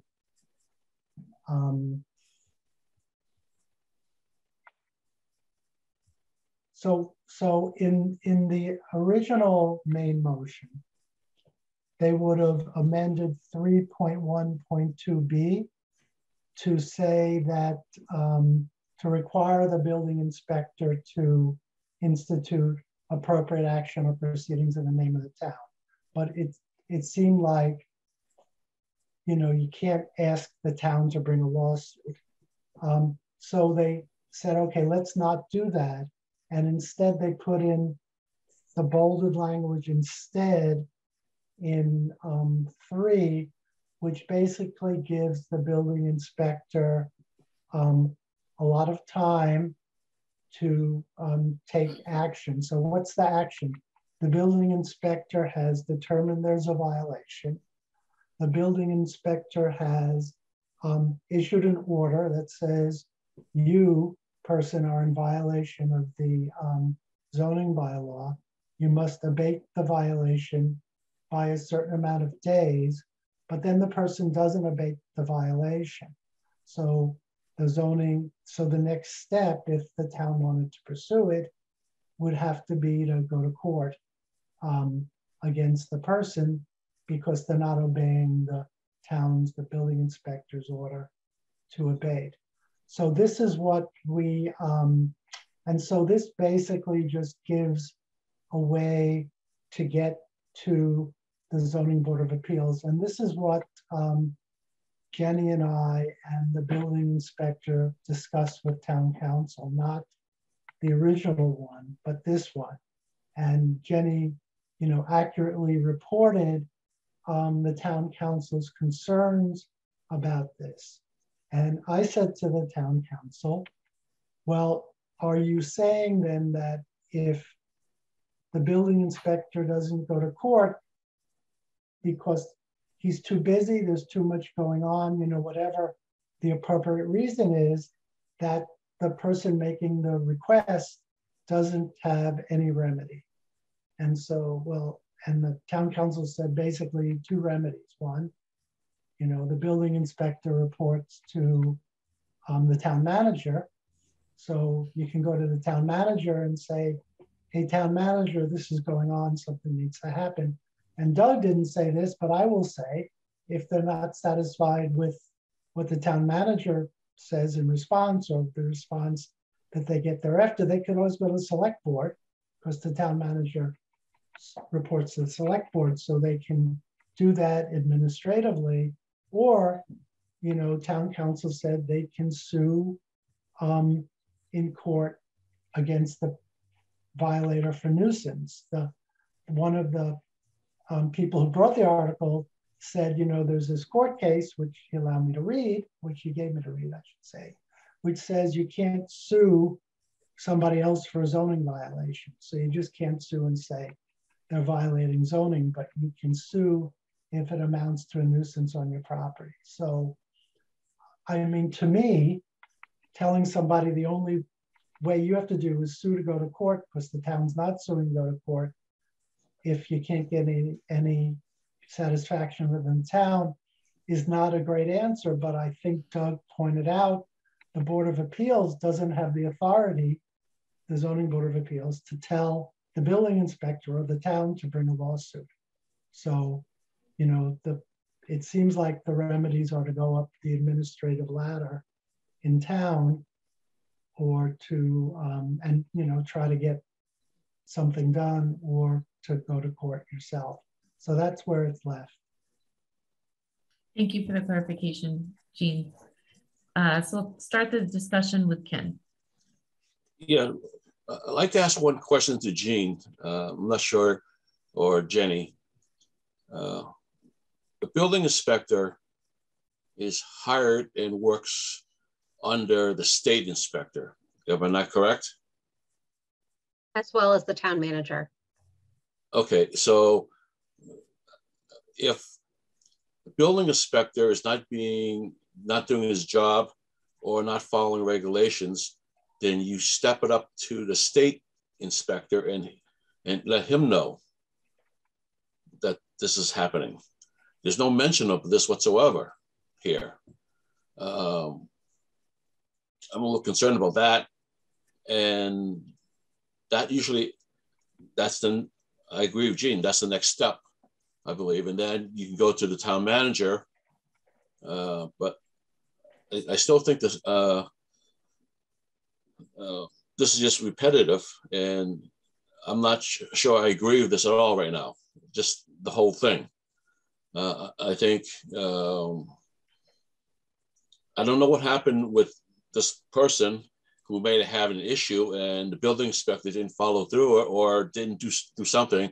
But I think this is, I think making this whole article just for that reason is not there.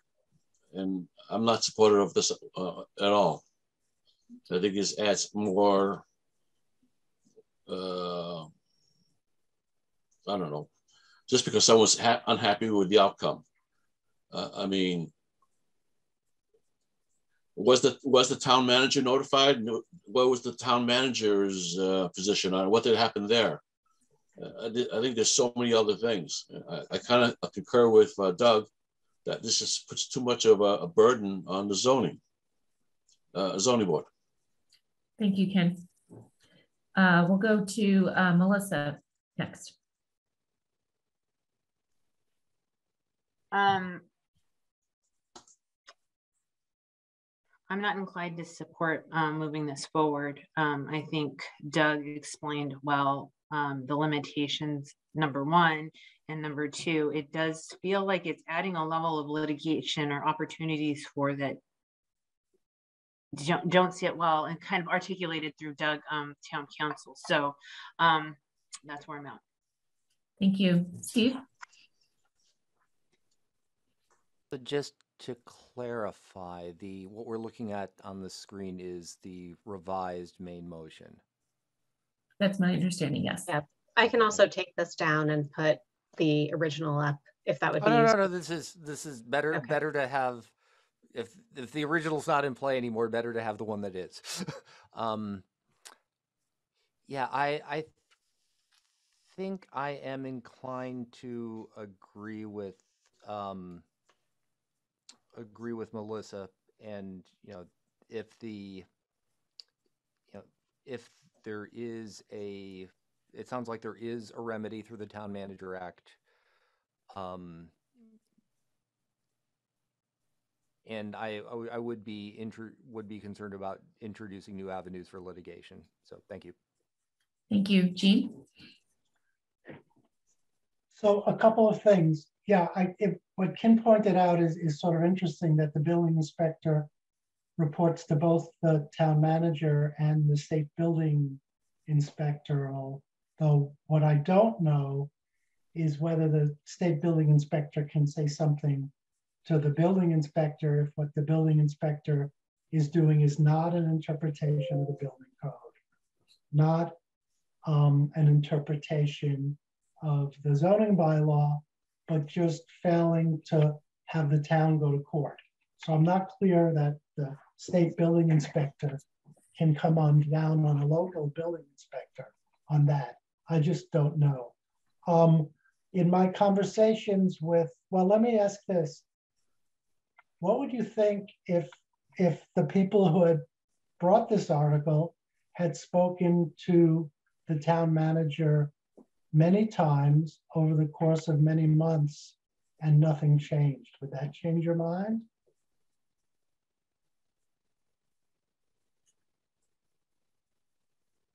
I mean, it doesn't change my mind, Jean.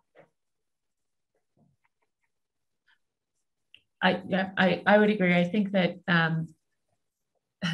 introducing something that, number one, is possibly not allowable in terms of process by state law, and that puts the ZBA in a position that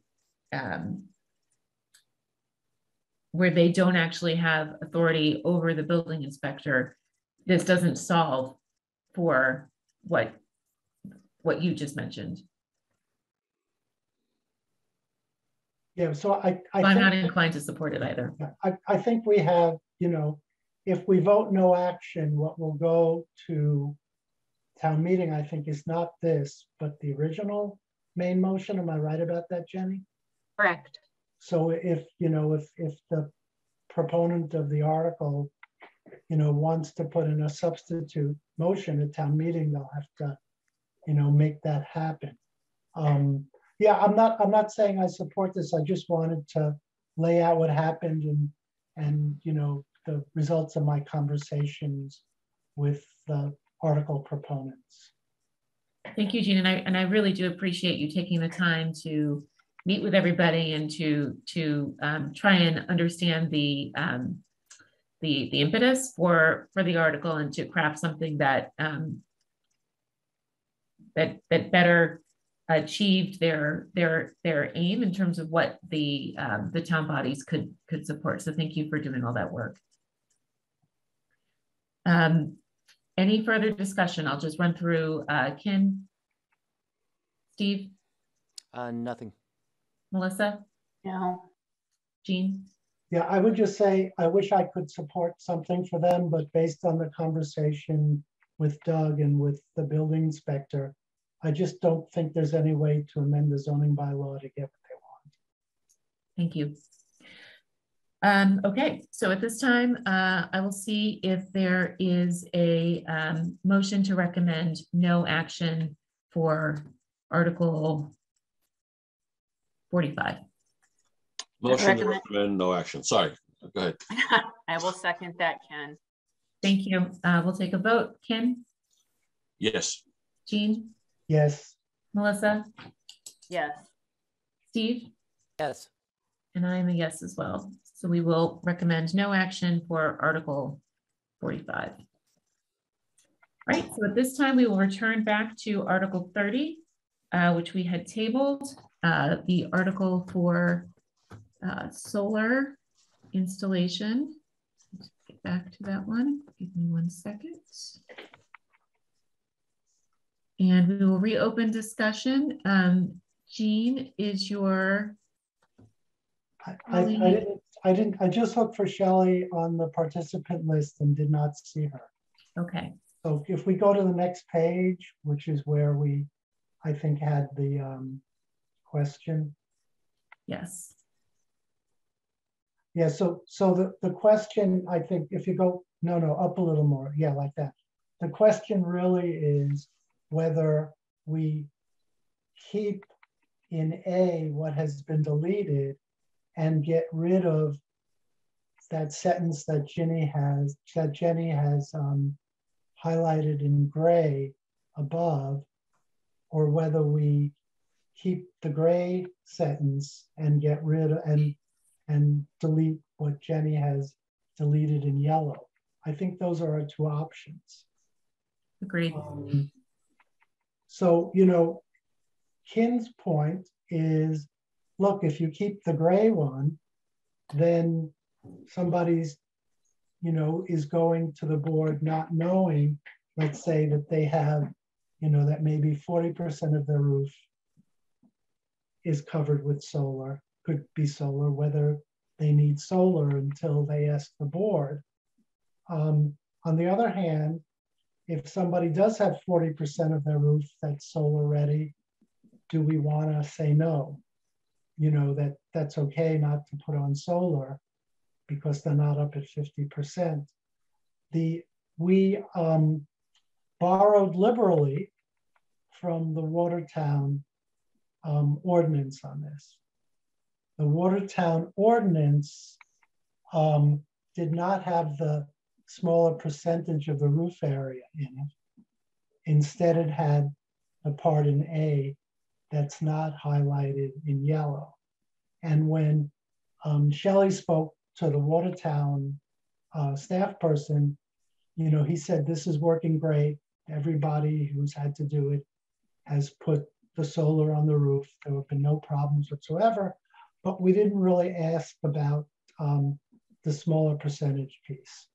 And Shelley was the one who thought the smaller percentage piece was a good idea, which is why I was hoping that she should be here, and I don't really want to speak for her. So I'm sort of interested.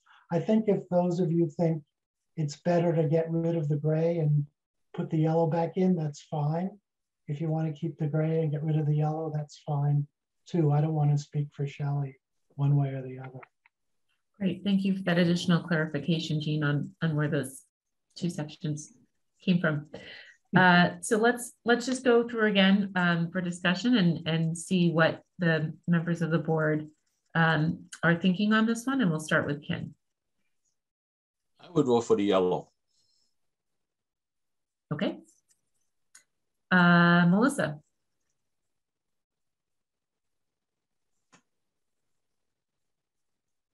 I'm fine with the yellow. I mean, overall, I'm supportive of the whole like article. I mean, I think if I have to comment now on the yellow versus the gray, probably go with yellow. Okay, Steve? I would favor retaining the yellow and striking the gray. So that it's clearer and the applicants know what to expect. Great. I would agree with that as well. I think that making a clear standard is important, and I think I'd prefer to keep the yellow as well. I'm sorry we didn't make it gold, because then we could say, let's go with the gold. Go with the gold. Be a great way to end. You know, it's late at night when those are the jokes that I have. All right, Jean, are you comfortable with that? Yes, I mean, yeah, again, I wish Shelley was here to choose between the two or to try to explain, but I think this is fine too. Okay, yeah, great. So with that, is there a motion to recommend action on Article 30 as amended? Yes, motion to recommend action. Second. Okay, we'll take a vote, starting with Ken. Yes. Jean? Yes. Melissa? Yes. Steve? Yes. And I'm a yes as well.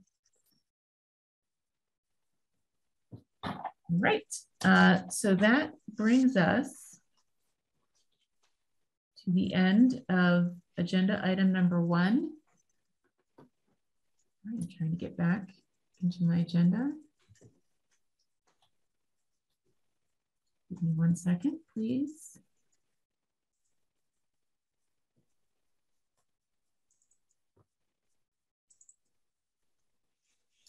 All right, so that brings us to the end of agenda item number 1, the zoning warrant articles.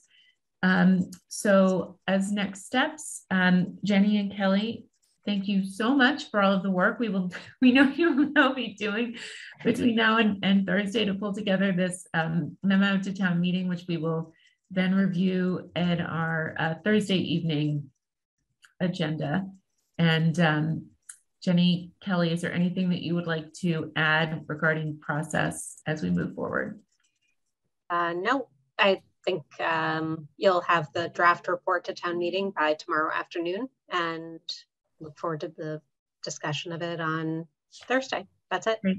Thank you so much. And thank you to the members of the department and all of the petitioners and members of the public who've weighed in on all of the articles. All of your comments are very much appreciated and led to some really wonderful dialogue, again, for all of these 18 zoning warrant articles. So thank you so much. All right, so at this time, we'll move to agenda item number 2, which is the review of meeting minutes. And we'll start with the meeting minutes for March 7th. And I will just run through and see if anyone has any modifications, starting with Jean. I submitted my modifications to all 3 of them earlier today. Okay, great. Thank you. Steve? Nothing beyond what I submitted earlier. Okay. Ken? Yes, I had one, but I'm not sure which date it was. I'm trying to find out. I'll come back to you. Okay, Melissa? thank you. I'm fine with them. Okay. Jenny, if you can go to page 5 on these. Near the bottom.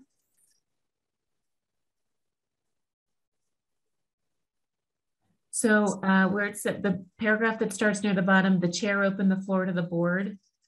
And it says, seeing none. I think it was the chair opened the floor to the board. If you keep going up, it's the 1, 2, 3, 4th paragraph from the bottom.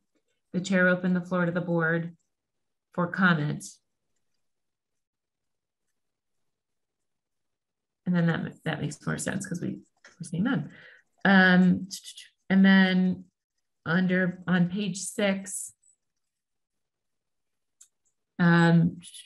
where it says under Mr. Revelak recommended, the next line down, the chair asked if there was a motion to continue. You can just add the public hearing.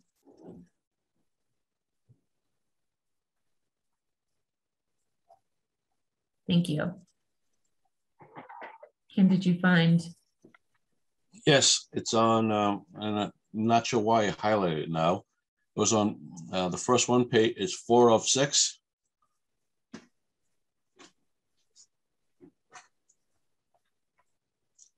It's after all those letters I had to read, so I'm maybe getting a little cockeyed. It says Mr. Lau objected to the use of banks and offices. I'm not sure what I meant by that, or what. I think it was, we were removing those words from the draft amendment at the time. So it might not be objected to the use of, but asked to delete banks and offices. As a non-active use? Yeah, that was what we removed. It used to be a call in the out description. Yeah, just those 2 specific uses. Okay, then never mind. I don't know what I had it all yellow, but for some reason, I don't know what I was trying to question.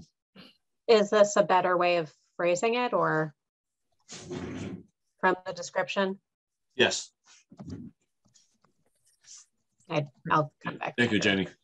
Great, thank you. Any other corrections or changes? All right. Is there a motion to approve the March 7th, 2022 meeting minutes as amended? So motioned. Is there a second? I'll second. Take a vote. Ken? Yes. Jean? Yes. Melissa? Yes. Steve? Yes. And I'm a yes as well. So the meeting minutes of March 7th have been approved as amended. So we'll now go to the meeting minutes for March 14th, 2022. And Jean and Steve, I assume you already submitted comments, so I'll go to Kim. Nope, I have no comments on this one. Melissa? No comments. And I had no comments either. So we'll take a vote to, or see if there's a motion to approve the March 14th meeting minutes as amended. I will move to accept as amended. Second. The vote. Ken? Yes. Jean? Yes. Steve? Yes. Melissa? Yes. And I'm a yes as well. So the meeting minutes have been approved as amended for March 14th. We'll now move to March 21st. And Jean and Steve, I believe, already submitted. Were there modifications to this one, Jenny? Very minor. Okay, but there were amendments. Yeah, here. Okay. And I think a couple little, yeah. Okay, great, thanks. Ken, any additional? I have no comments, no changes. Okay. Melissa? No comments. Okay. Jenny, I just had one that was on page 3 and it might have already been caught. It was, where was that?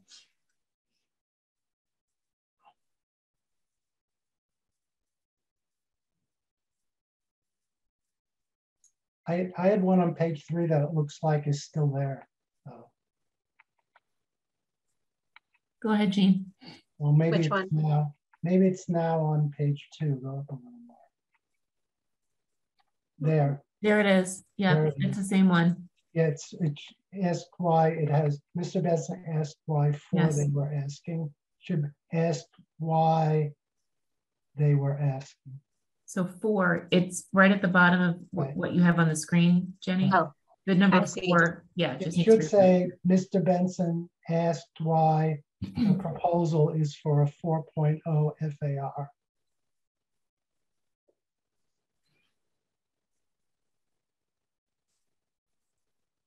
You missed that one, Jenny, on my. Yeah, I did. Yeah, that was the same one that I had. All right. So is there a motion to approve the March 21st, 2022 meeting minutes as amended? So motioned. Is there a second? Can we go back and look at it for a second again? Sure. On page 4, Jenny, please. I just want to see if it caught one of the others. Oh, wait, this is 5. Yep, you got it. Page 4. Okay. Yep, thank you. All right, well, we'll move right to the vote, starting with Ken. Yes. Jean? Yes. Steve? Yes. Melissa? Yes. And I'm a yes as well. So the meeting minutes for March 21st have been approved. All right, so that closes agenda item number 2. At this point, we'll move to agenda item number 3, which is open forum. So any member of the public wishing to speak, please use the raise hand function, and I will call on you as hands are raised.